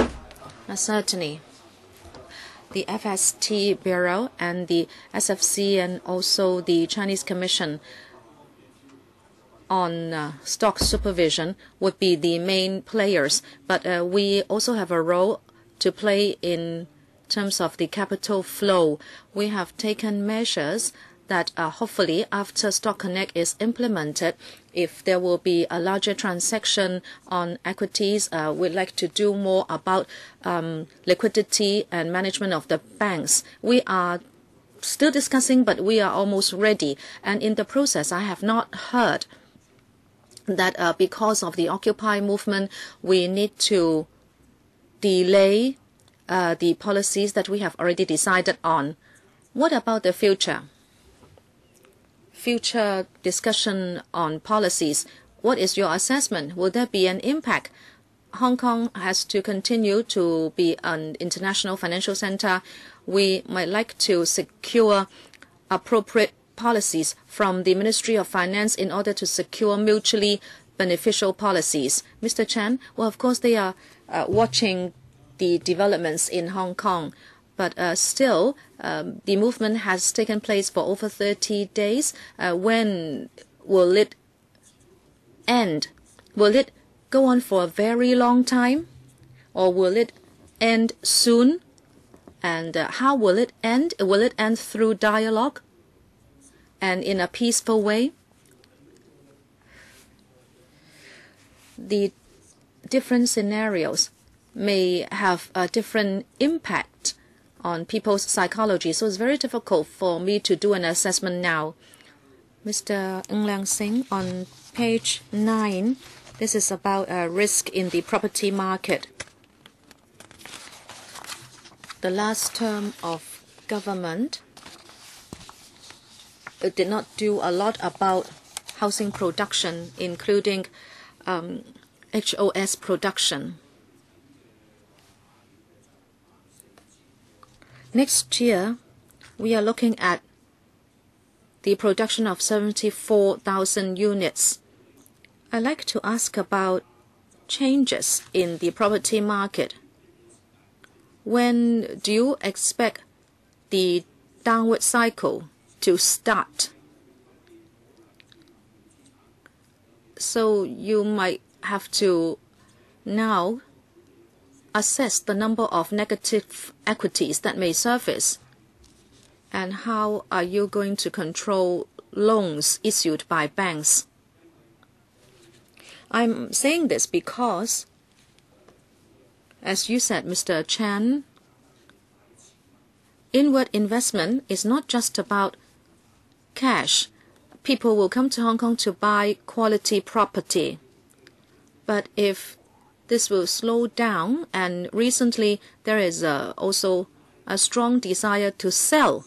And if that's the case, there will be a smaller desire to buy. If that is happening, shouldn't you do more by way of risk management, Mr. Chen? Actually, the Hong Kong property market has engaged in an upward cycle for very long. Now, when will it take a turn in the opposite direction? I think that's complicated and we need to wait and see. I would say that the U.S. has stopped its QE measures and interest rates have not gone up yet. But when it really starts to increase interest, then there will be a big impact on the Hong Kong property market. Mr. Ng asked about the possibility of negative equities and what we are going to do. I think the only preparation we can do is to start with a property buyer going for a mortgage loan. And we are going to preserve the ratio at 70%, loan-to-value ratio for small and medium-sized properties. But for larger properties, people might have to pay 50% of the value as down payment. And would there be as many negative equities as the last time when the bubble burst? I think the situation will not be as bad. In the last time, the down payment was 30%, but now people cannot have a loan-to-value ratio of 70% for many properties. So there is a leeway for property prices to fall. So the risk of negative equity is comparatively lower this time. Mr. Wong Ting Kwong would like to speak for the first time. After Mr. Wong Ting Kwong has asked his questions, we will end our discussion of this item. 4 minutes for you, Mr. Wong. Thank you. Recently, we have the Occupy Central movement. Some media, especially internet media, have rumored that some Occupy activists are short-selling futures.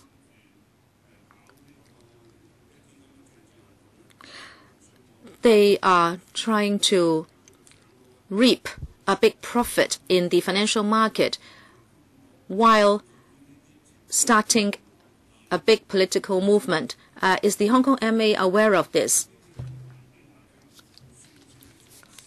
Would this amount to market making or speculation? Would any illegal acts have been committed? Mr. Chan, are you aware of this? And what is your view? Mr. Chan. Thank you, Mr. Wong. In my introduction, I said that we are watching the equity market, but we are not the frontline supervisor. They are SFC and also the Hong Kong X. We are in constant dialogue with them. In 1997, 1998, there were sharks short-selling Hong Kong stocks and futures, but they might not do the same thing every time to attack the Hong Kong markets, but we are keeping a close watch. Talking about equities, we will look at the open futures interest. In other words, whether there will be big changes if a big account would want to short sell futures by a large margin, then there will be a lot of transactions and also there will be an increase in positions not squared. But as I said, we don't see any changes at all before and after the movement. And as for equities, the index fell, but recently it has picked up. And in fact, right now as it stands, it is a little higher than that on the 26th or 28th of September. But we will be keeping watch. And another monitoring factor is whether there is any change to HIBOR.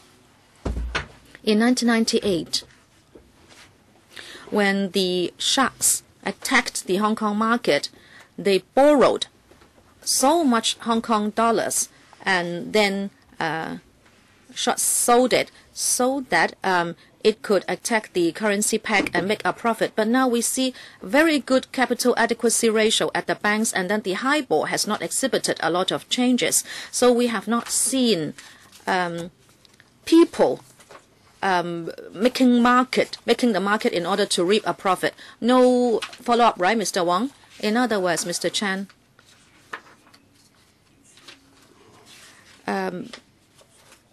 the internet and also the media have rumored this, and it is your view that there is nothing of this sort, and you are denying it. Is that right? Well, I did not say so. I just said that we could not see any signs of that happening because we could only depend on our own observation.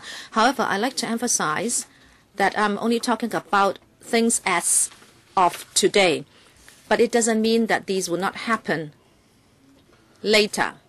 So we can only keep watch of the situation because, as I said, the development of financial centers would depend on competitiveness, but then financial stability is our foundation. Without financial stability, the very foundation of Hong Kong will be shaken. So we will be watching the market very carefully. Okay, thank you very much, Mr. Chen and your team. That's it for the item. Now we go into the next item, automatic exchange of financial account information in tax matters. Let us invite the administration team to come in now.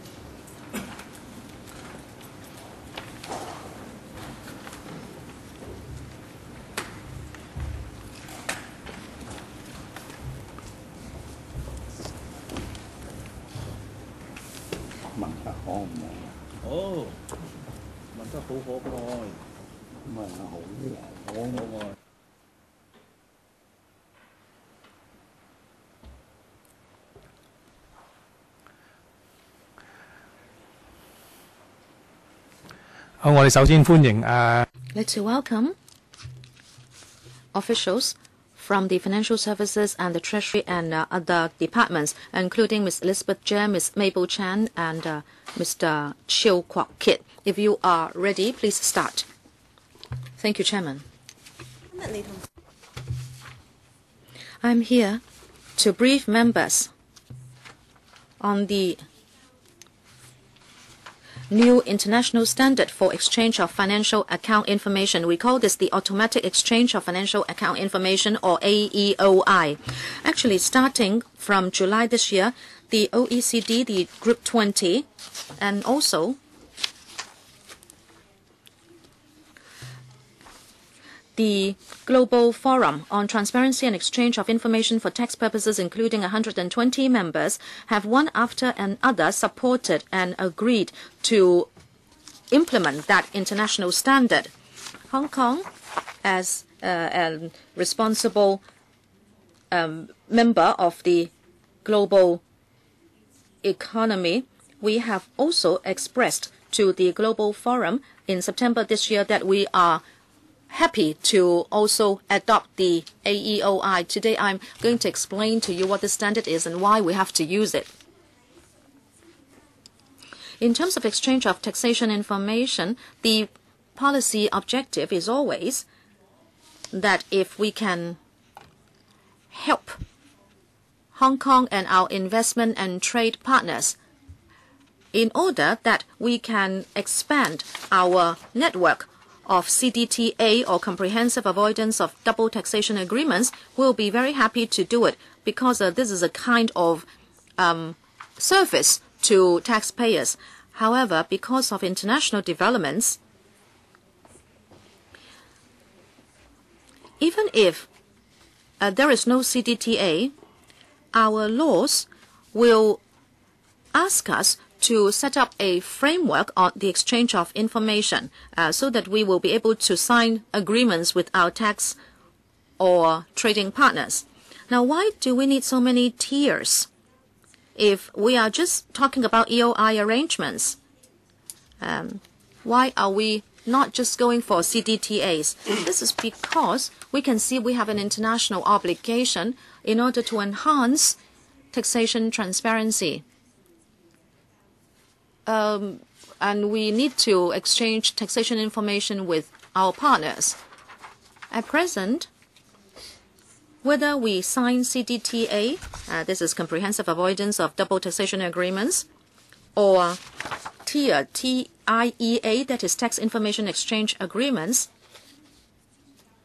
We only exchange information according to the mechanism, and we only do it upon request, and we do it with very strict confidentiality measures. Later on, we are going still to rely on the request to exchange information, but we are going to also add in the standards for AEOI. Why are we making this commitment now? As I said earlier, the international community is committed to tackle offshore tax evasion. And in recent years, in terms of tax information exchange, the standard has been increasing all the time. When we drafted the paper for discussion today, we understand that according to the OECD, there are 67 tax jurisdictions which have publicly committed to adopt the new standards. In fact, on the 29th of October, according to the latest information, there are altogether 58 jurisdictions which have committed to follow the new standards by 2017, and 35 has committed, including Hong Kong, to implement this before the end of 2018. In other words, altogether, we're not talking about 67. As at the end of October, there are 93 jurisdictions which have undertaken to adopt the new standards. This year, the OECD also provided a new set of guidelines for these standards for the benefit of the different jurisdictions. That is, they can all follow the same standard. Basically, the premise for automatic exchange of information is that it should be on a reciprocal basis with appropriate partners. And these partners must be able to meet the requirements for protection of privacy and confidentiality of information exchange, and as well as the proper use of data. Next, I will briefly talk about what are the standards that we're talking about. If we say that we now only exchange information on request, basically, we're talking about agreement between the tax jurisdictions of two different territories. But under the AEOI standard, there will be one additional element, which is the financial institutions.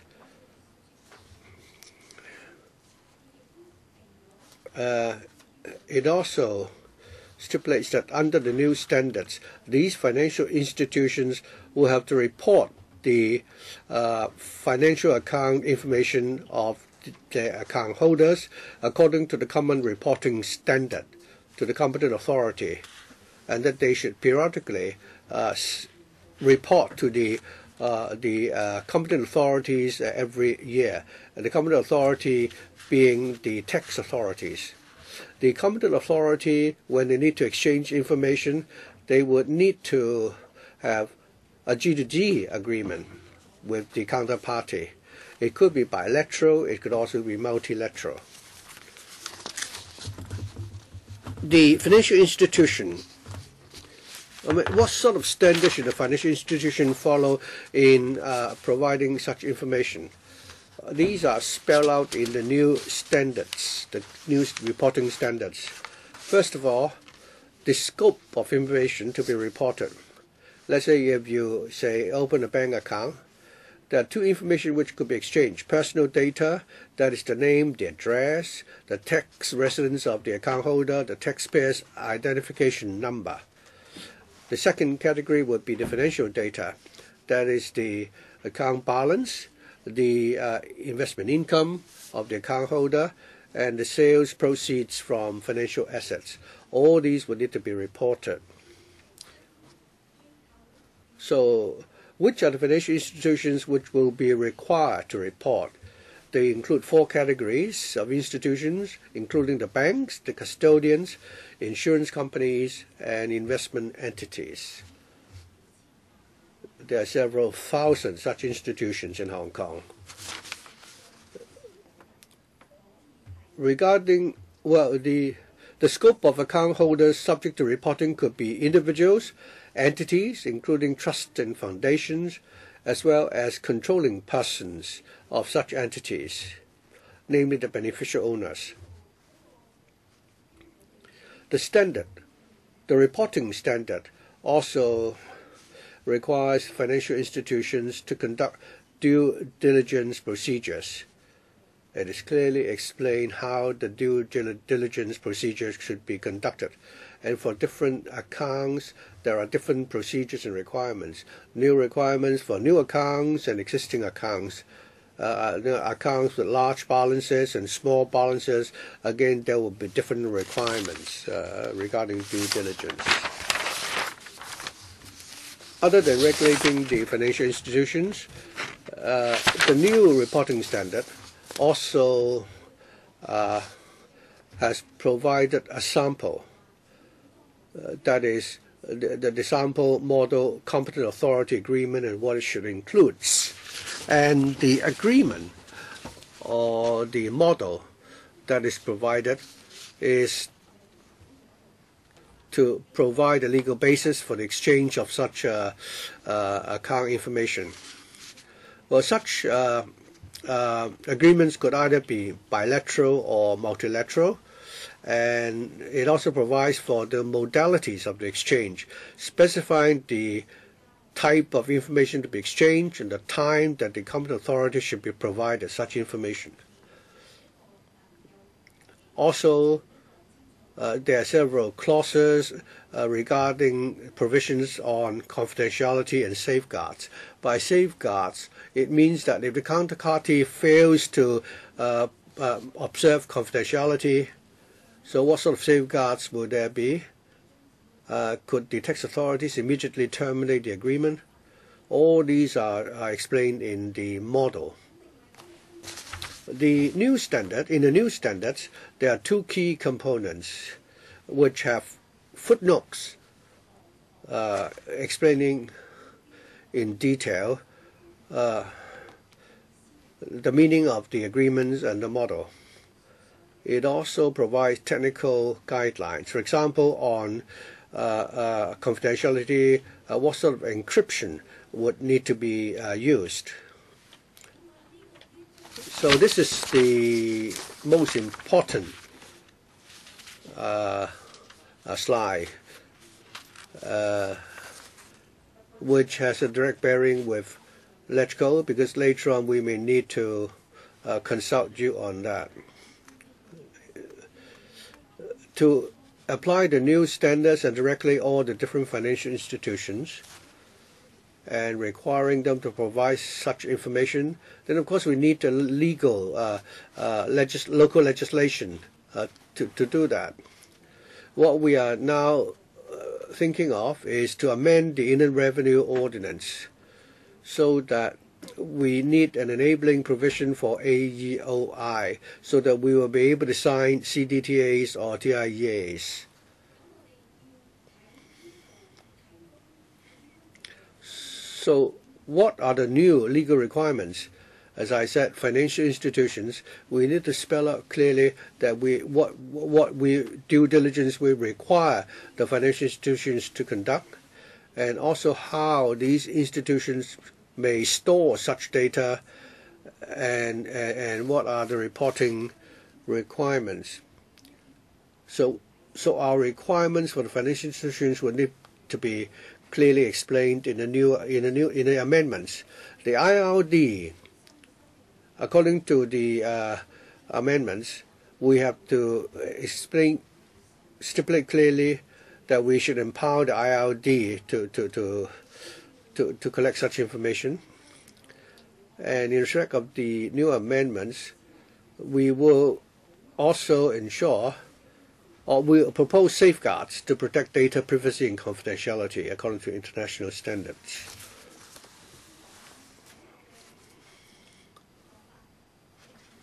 All the legislative proposals are rather complex, and we certainly will not underestimate the difficulty of the task. So we need to start working on this now, and Hong Kong has undertaken to implement or to the AEOI by the end of 2018. In order to be able to sign the agreement by the end of 2018, the latest would be that we need to complete all the legislative process by 2017. We will also need to consult the financial institutions, the business chambers, and so on. Other than coming to this council, we will continue to conduct consultation exercises.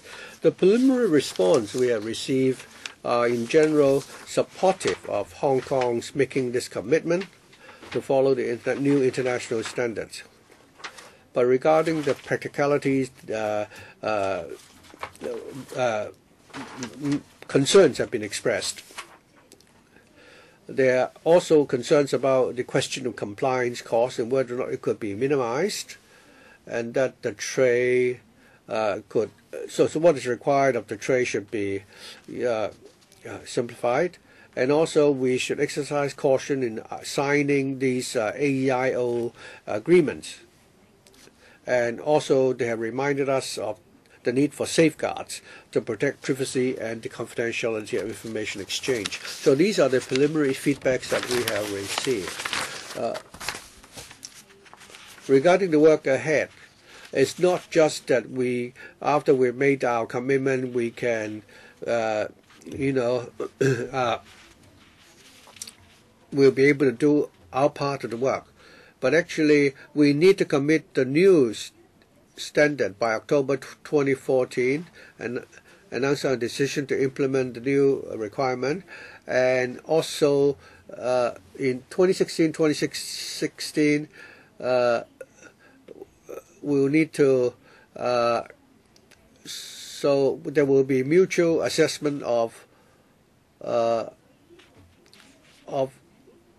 among the parties to the agreement. So we'll need to do our part, and by the end of 2018, we have undertaken that would be the latest that we would commence the first automatic exchange of information. On the domestic front, it is our plan to now hear to hear views and to prepare our detailed legislative proposals. This is a preliminary briefing of the way ahead. We hope that by 2016 we'll be able to submit the bill to LegCo in 2016. Thank you. So 4 members have indicated that they would like to speak: Ronnie Tong, Starry Lee, Chen Kam Lung, and Mr. Ng Sing. Anyone else? If not, then I'll allow each member 4 minutes, and because we have a tight schedule. And Ronnie Tong, I always think that when the government comes to consult us, they only do it when it's already something that is done. So you've already made a commitment. So what's the point of coming to consult us? You explained a lot about the details, but we have not had much discussion about the principle. My question, and I think the government would also agree, that Hong Kong under the common law system has always maintained a position that we will not collect tax for other countries and enact legislation for that purpose. Hong Kong is not a place for collecting tax from all over the world. I mean, the international corporations may require such exchange of information because the place of domicile and the place where they operate the business may straddle different territories. But for individual income, I don't see why there is a need for such exchange of tax information. As I said, Hong Kong is not a place where we would collect tax globally. I mean, for other countries, this may be the case, such as the US and Canada. So regarding individual taxation, I'd like to ask what benefits will such exchange of information be of benefit for the people of Hong Kong? Thank you. Mr. Tong's concern had also been discussed internally among ourselves for a long time. That is whether or not we should be a pioneer in terms of exchange of information. Well, in fact, that is not the case. We understand that our policy objective is to avoid double taxation. That is the main objective. At the same time, we cannot deny that internationally there are a lot of pressures and trends. Do these pressures come from the U.S.? Countries which collect taxation globally? Yes, indeed. We've noticed that there are many jurisdictions, 60-some odd jurisdictions, and recently the number has gone up to 90, whether they collect tax globally or collect tax on a territorial basis like Singapore. They have already agreed to apply the new automatic exchange of tax information.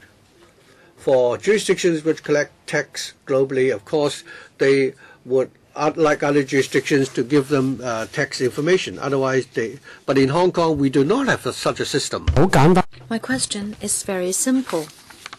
What are the benefits for Hong Kong? Are we just helping places with global taxation to collect tax? Ms. Chair, as I said, Hong Kong has to discharge an international obligation. That is clear. In other words, to assist others in collecting taxes. Well, this is our understanding.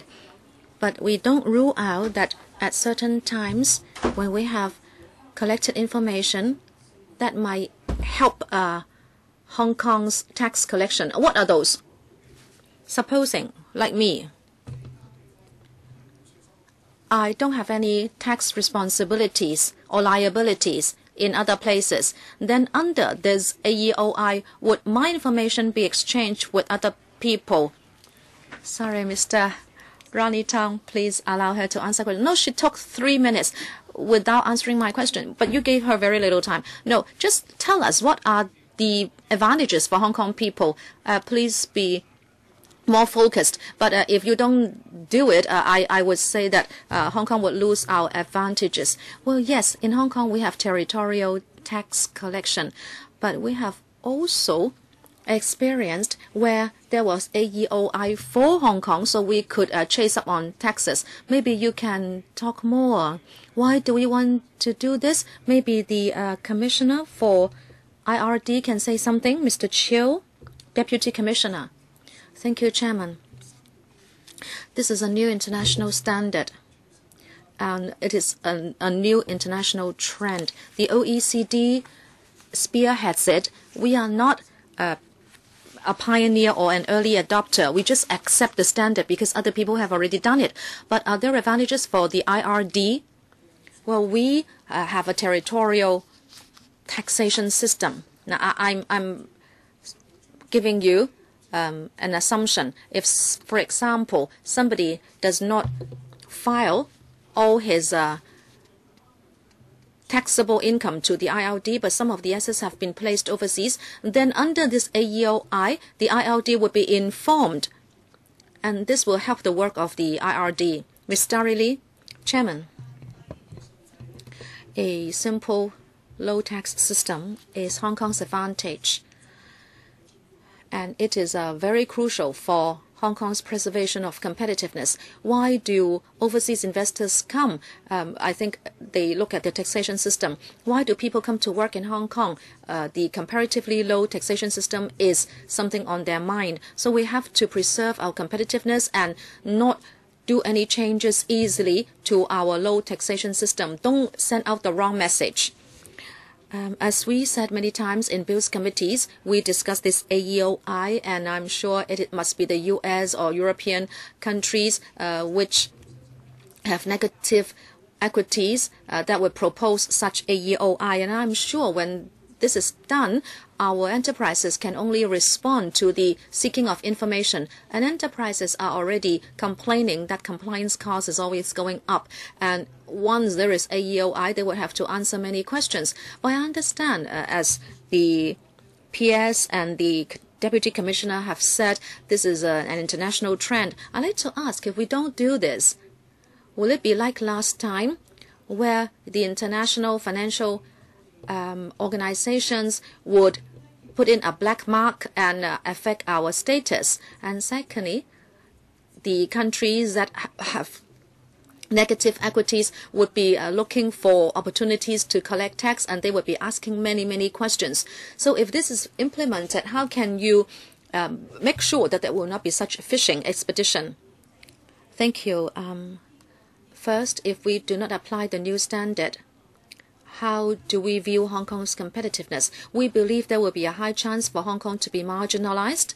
And we are worried that if we do not follow the international trend, our reputation, our competitiveness would be affected, and people would say that Hong Kong is a tax haven or tax evasion haven.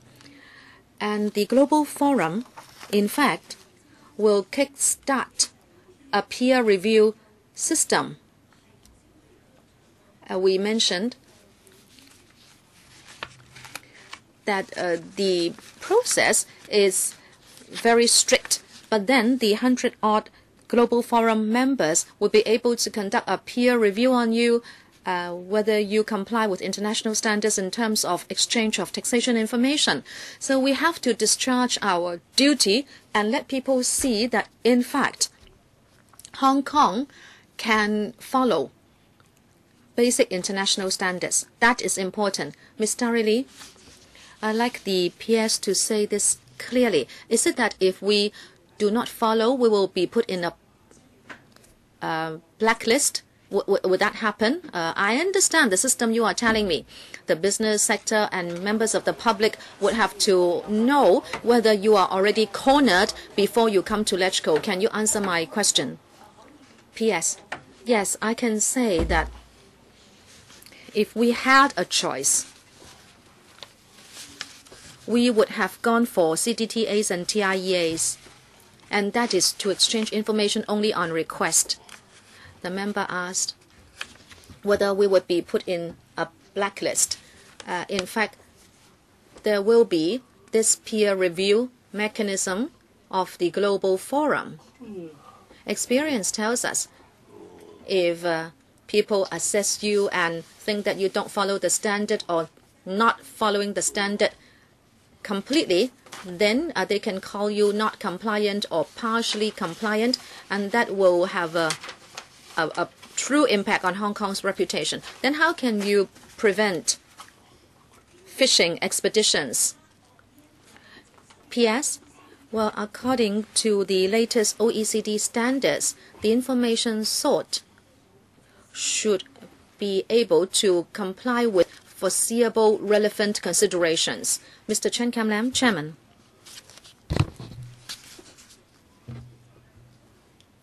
Certainly, we support the compliance with an international standard and discharging our international accountability. You say there will be common reporting standards. My understanding would be the banking or financial institutions for parties who have signed the agreements. But as you know, very often the investment accounts may not be opened locally. Like in Hong Kong, many people deposit their money in other countries where the institutions practice confidentiality. So how can you make sure that these common reporting standards can be implemented by all relevant financial institutions? Will there be loopholes? I'd like to know how this will actually be implemented. PS. Thank you. Maybe my colleague can supplement later. But as far as I know, the reportable financial institutions for Hong Kong are registered in Hong Kong or that they do business in Hong Kong. Their branches outside Hong Kong are not Hong Kong reportable institutions. Deputy Commissioner, under the AEOI system, now if we have the legal framework for it, then our responsibility will be to give the information of an overseas tax resident, including the interest he receives. We give the information to the Overseas Taxation Institute. That is the information of the place of origin of this tax resident. Well, maybe the officials did not understand my question. it may be easy for the average member of the public because their investments and assets will be deposited with local financial institutions. So it's easy for you to implement the common reporting standards, but other people may not do it like this. They may have accounts in the US or Canada and at the same time Hong Kong. And their assets may be placed in overseas financial institutions that practice confidentiality. How can you implement these common reportable standards on these financial institutions? Say, for example, the US asks for information of a certain person. This person works and lives in Hong Kong. Now, how can we find the information for the US? If we are amiss in any way, will we give people the impression that we are covering for this person, so we do not comply with the international standards? How do you assess the situation? P.S. Between Hong Kong and the US, we are already discussing FATCA. But let me not use the U.S. example. FATCA is the United States Foreign Account Tax Compliance Act. Okay, let me just talk about a Hong Kong person who pays tax in Hong Kong. And the account information of this person does not have to be given to another place. But if I'm a Hong Kong person, but I have an account in Canada, if Hong Kong and Canada sign the AEOI, then the Canadian financial institutes should be able to check the relevant information, and that information will be sent to the IRD in Hong Kong. Mr. Ng Leung Sing. Thank you, Chairman.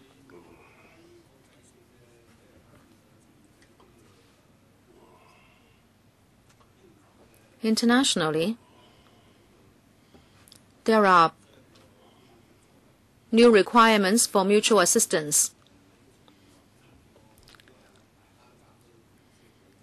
We all know that this started with the US. Either they have too many enemies or they are too poor. We needed not spend more time on it.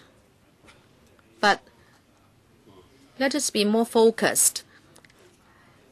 We are an international financial center, and we want to know what will happen if other financial centers take part, but we don't take part. However, if everybody takes part, if PRC is also a member, and since Hong Kong is an international financial center, then do we actually have any choices? It is not up to us to stall anymore. Let us talk about the stakeholders, and that is the financial institutions, and what they have to look out for so they can comply with the standards. Now, usually, we are law-abiding. We hope the present situation in Hong Kong where people do not comply with the law will not impress upon the world that we are not law-abiding. But we have always been law-abiding, so we will not likely not take part in mutually beneficial international standards. Now, if we have to comply with such standards, what kind of compliance cost there will be? Because eventually, it will have to be transferred to the public. As a financial institution, we are concerned about the compliance cost because there may be more regulation coming in, and the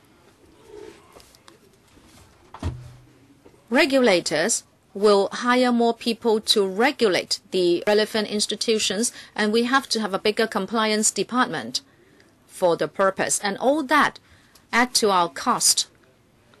This is not for marketing, and it is not about products, but only to comply with supervisory necessities. This is my worry. And also, if there is no mechanism to compel all partners to sign, then I would say we do the minimum. Mr. Chair, as I said, in the whole wide world, over 90 tax jurisdictions have agreed to use the new standard. Our competitor Singapore and also Switzerland and other major trading partners have also committed to apply the new standard either in 2017 or 2018.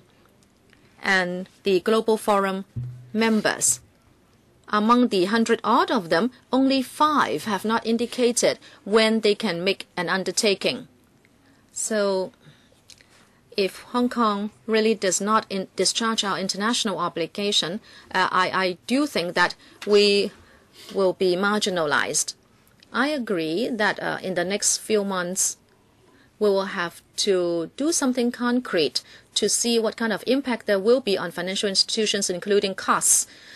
Within the administration, the IRD also needs to study what extra resources we need. But our principle is to keep it to the minimum. Mr. Chen Fong, I think our industry has discussed this issue of the exchange of information. We all agree that we should honor our international obligations, but there are also difficulties. When a client comes to open an account in a company, they will open an account with an ID card. The customer may have other nationalities, but they don't disclose that to us. So if this were found out later on, who should be held responsible? Secondly, we are a security brokerage firm. We do not have any connection with overseas companies. So in that case, do we really need to, implement or discharge our international obligations? Thirdly, after the handover, many of our customers have emigrated, and they still maintain a good relationship with the security firm. My guess is that many of the SME security firms still have these old customers like that, and many of them have actually emigrated already. And if this policy were implemented, I believe we will lose many. Our customers will suffer, a heavy loss. So, how will this reporting mechanism affect our industry? What will be cost implications, and how can we resolve this issue? Do you have any policies that can help us? If you have a locally registered brokerage firm which do not have any, branches overseas, could they be exempted? Let me answer. Mabel will take the second and third part of your question. Your first question is about someone opening an account with a Hong Kong ID card, but he still has other identities and he doesn't disclose that. So what happens to the bank? Well, the guideline actually provide, for the due diligence procedure. That is, the bank or the financial institution would need to look at the information it has available to see whether there are any discrepancies or any information that would not be in compliance, and see whether or not he can identify whether the person should pay tax to any tax jurisdictions. Besides that, the account holder would also need to make a declaration himself. If the customer is not being honest, then the financial institution will not be held liable for that. So according to these reporting standards, indeed there are certain gray areas which we need to consult the industry, and when we identify any problems, then we can ask follow-up questions on how these gray areas could be tackled, and we'll try our best to reduce costs. If the customer open an account with a Hong Kong ID card, in the course of our conversation, the customer would tell us that I came across somebody in Canada. I'm there in winter or in summer, and it shows that, but they don't tell us. So in that case, would you say that we've already done our part? Should we try to further verify about his nationality? Well, the guideline also said that if the person makes a declaration but you have reasons to believe that he's not giving you the full truth, the whole truth, then you may need to take certain measures. So if you're doing business and you've identified a customer, then a regulation like that would simply make it impossible for us to develop our business. I think Mr. Jones' concerns are understandable. Earlier, during the briefings we've had, we've also approached the Global Forum about these issues raised. The whole purpose is that the account holder would need to be an overseas tax resident. The important thing is that the client holder, when he opens the account, he need to declare certain information and also his overseas tax identity. Of course, the due diligence procedure requires the financial institution to follow certain steps. That is under the common reporting standards. He would need to verify the residence of the account holder and also the origin of the proceeds which the account receives. The client manager, through his daily contact with the account holder, if he is aware of certain information, that the reporting standard also stipulates that the financial institution will need to adopt certain measures and ask questions. But so long as the financial institution has gone through all those procedures, then it will be absolved of any responsibility. We've actually clarified this point with the Global Forum. The important thing is that the financial institution will need to go through a series of procedures. After it has done that, it will not be held responsible. For the next round, we have Ronnie Tong and Ng Leung Sing. 3 minutes each. Ronnie Tong. Chairman, I'd like to follow up. I'm very surprised by the Deputy Secretary's response. I think in Hong Kong, the tax system is very simple. For the salaries tax, I think you don't, and for income tax, unless the income is based on Hong Kong activities, otherwise overseas income from overseas sources are not subject to tax. So what are the benefits to the people of Hong Kong? The Secretary said that there are examples where we can obtain tax information from other jurisdictions and help Hong Kong, collect tax. Can you tell us how many such cases there are in a year for which we need tax information from other jurisdictions to help you collect personal taxes? Thank you. To answer Mr. Tong's question, well, this is a new framework. There is no legal basis to it yet. The automatic exchange of information, I gave a hypothetical example just now.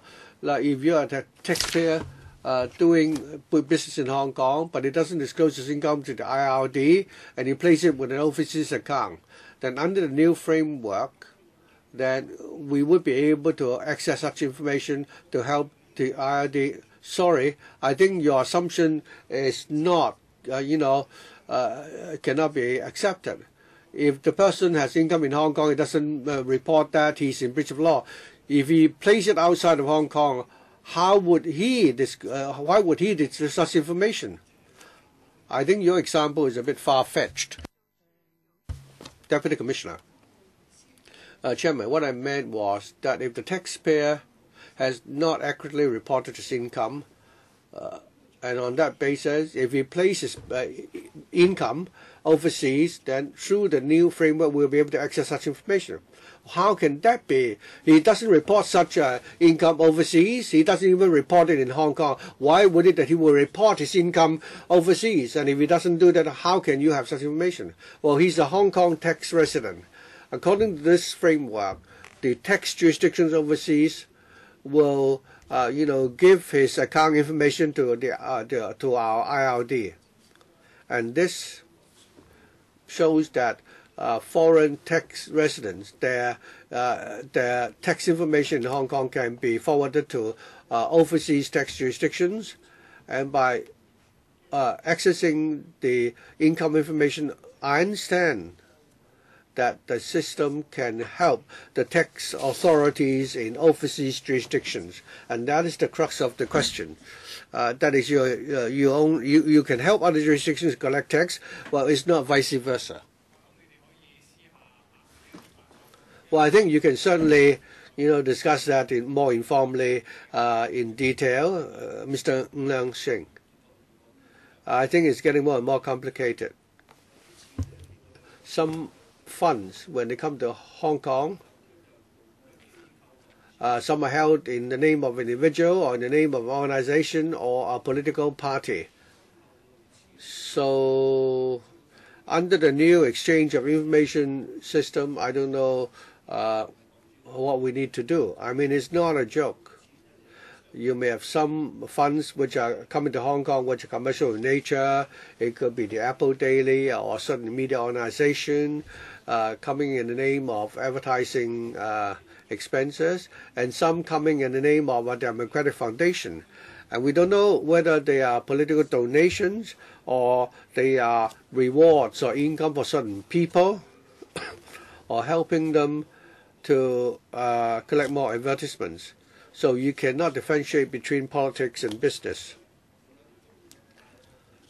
Also, we have the so-called U.S. Center at the Chinese University. The Hong Kong U also has received certain funding to conduct an opinion polls. So somebody gave money to somebody and then gave it to the university and so on. For such incomes in future, if we have to follow the compliance standard for AEOI, does it mean that the government will have to hire more people to conduct investigation? And more importantly, will there be sufficient transparency so that we can resolve this problem? But at the same time, we need to strike a proper balance between, whether we can protect privacy on the one hand and accessing information.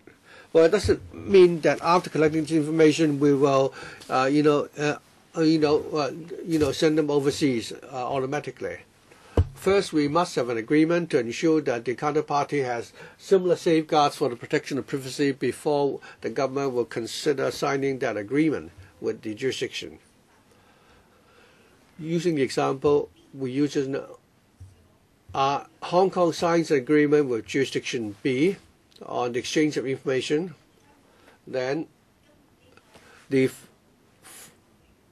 banks or financial institutions in Hong Kong,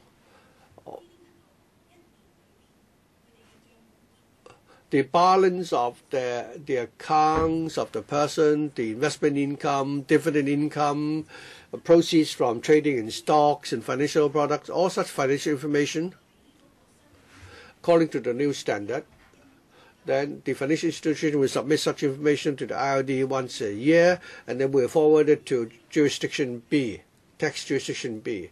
And the exchange of information will need to observe the strict a requirement for confidentiality. Simple question. Other than the IRD, do you need to exchange information with police stations? Well, this is mainly, we're mainly talking about the competent authority, namely the tax authorities. The counterparty, after receiving such information, cannot disclose them to other, authorities or organizations. And the data would need to be related to tax matters.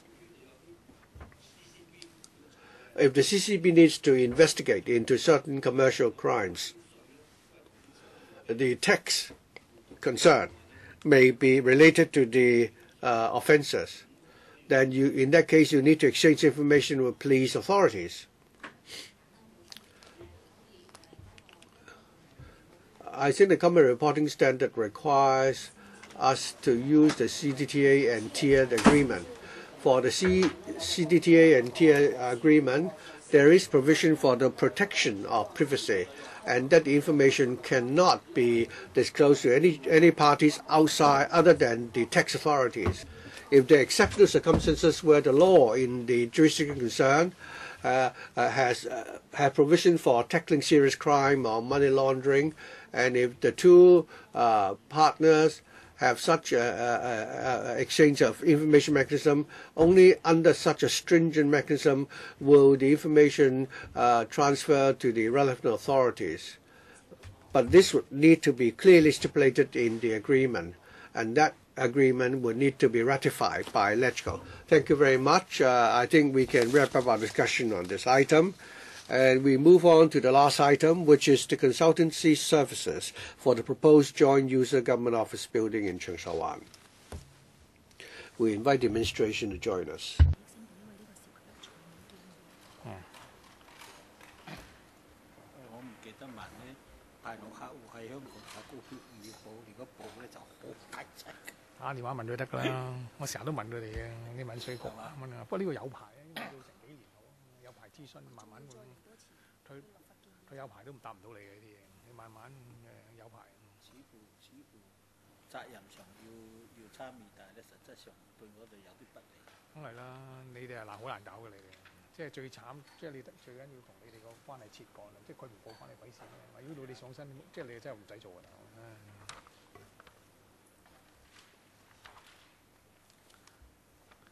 We welcome the administration representatives. If you have settled down, please take us through the paper. Members, please note that if you have or if you perceive a possible need to declare interest, please do so before you ask questions. Thank you, Chairman. The administration is planning to build a new joint user government office in Cheung Sha Wan, and we are proposing to engage consultancy services. Our policy is to accommodate its offices in government-owned properties as circumstances admit and relocate non-location-bound government offices out of high-value areas. To act with this policy, at the junction of Tung Chau Street and Tong Kin Street West in Cheung Sha Wan, we propose to build a new joint user government office building, and we propose to call it the Treasury Building. We'll be able to provide 23,600 meters square of net operational floor area, and this is really to accommodate the 5 bureaus departments accommodated in the 3 government offices buildings in Wan Chai waterfront and 3 departments accommodated in leased private premises in Wan Chai, Mong Kok, Cheung Sha Wan and Kowloon Bay. The reprovisioning will help us start the reprovisioning or relocation of the departments in the 3 Wan Chai buildings, and also to provide a stable office accommodation for other departments, and then we can release the supply of Grade A office spaces. We expect to be able to have an annual saving in rental expenditure of up to about $26 million. Some of the offices to be relocated to the Treasury Building will provide convenient frontline services to the public, including a catering and retail industries center for recruitment of the Labor Department, and there will also be a general outpatient clinic operated by the Hospital Authority. The Treasury Building will first be designed by a consultant, and then we will commission a contractor to do the building works. The pre-construction consultancy and site investigation works will cost a price in accordance with the actual situation and also recent consultancy prices.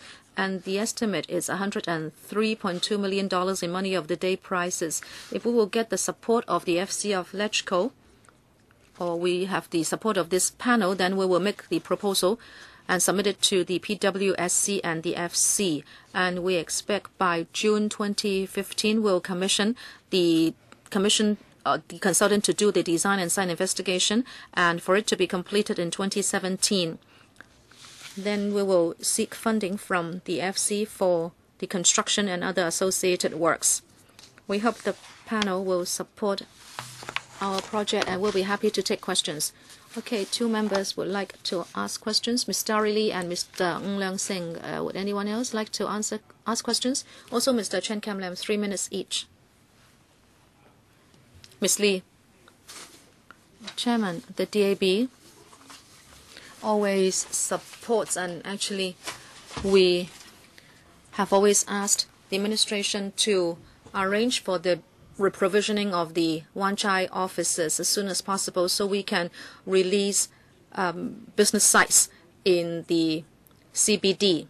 And then at the same time, you can also bring government services to other districts, so there will be the possibility of district economies. So we support this building. When the introduction was done, it is said that the reprovisioning of Wan Chai offices would have to be done in phases. But you remember, this was a proposal in the Donald Tsang era. A few years have passed already. And if you can act according to the timetable of the paper, does it mean that the Wan Chai offices can be vacated for business activities? Number 2, if not, then what about the overall relocation timetable? Apart from having a joint user building in Cheung Wan, now my observation is, and I stand to be corrected, my observation is because of historical legacy, many joint user government offices are only in Hong Kong and Kowloon, but not many of them in the NT. Are there plans to build such joint user buildings in the NT so you can bring services to those districts, and also so there will be help for district economies? Mr. Young, thank you. The 3 buildings in Wan Chai involve 29 departments with over 10,000 members working there. We need time to get prepared,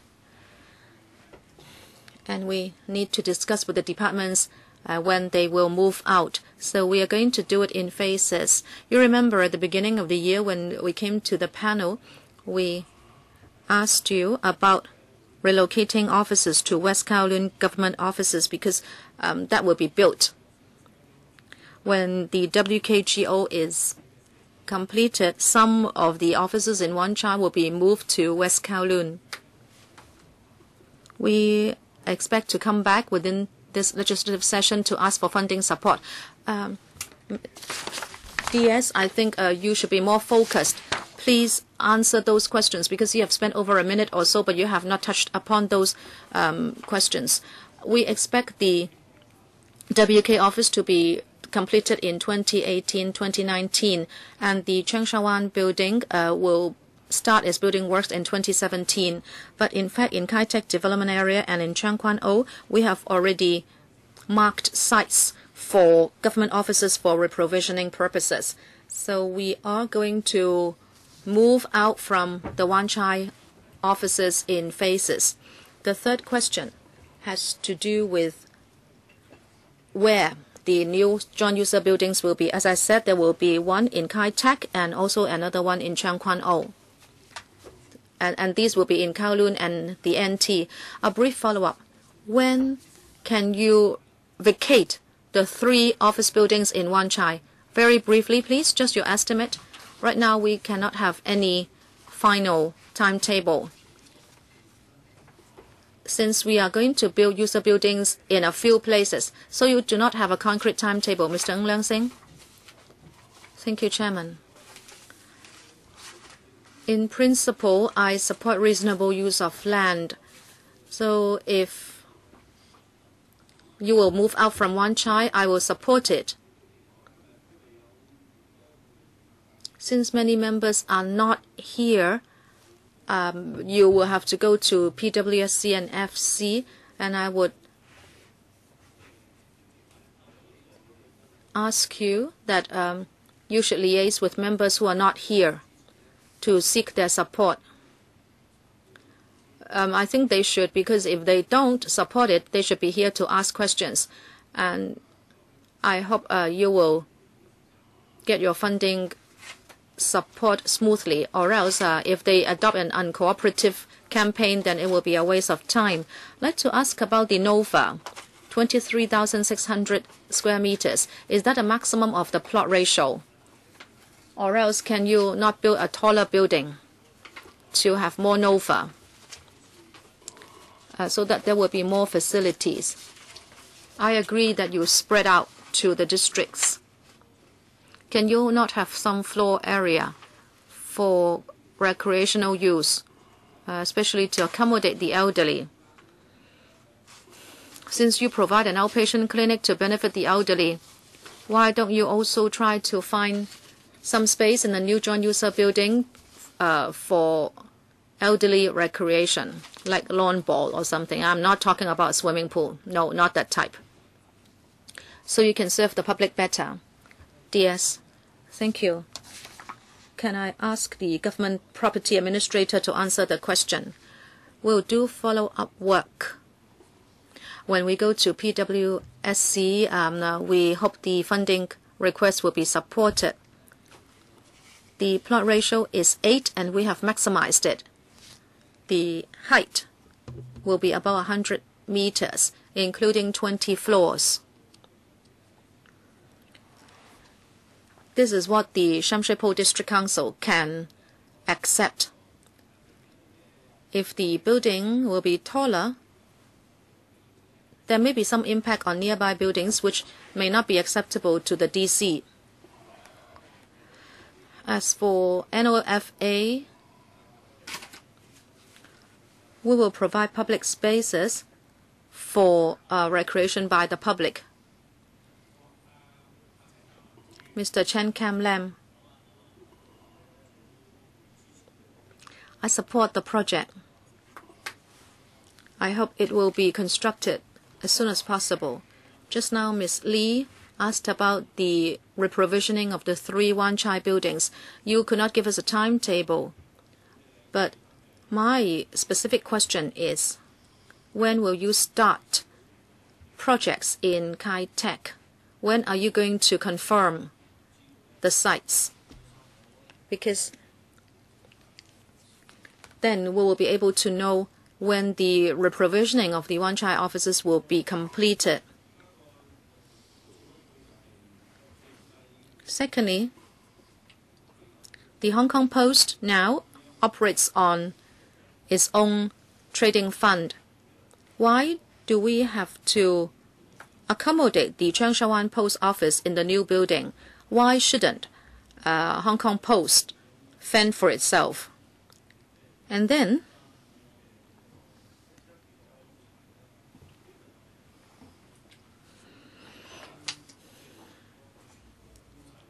is it that the entire treasury will be housed there?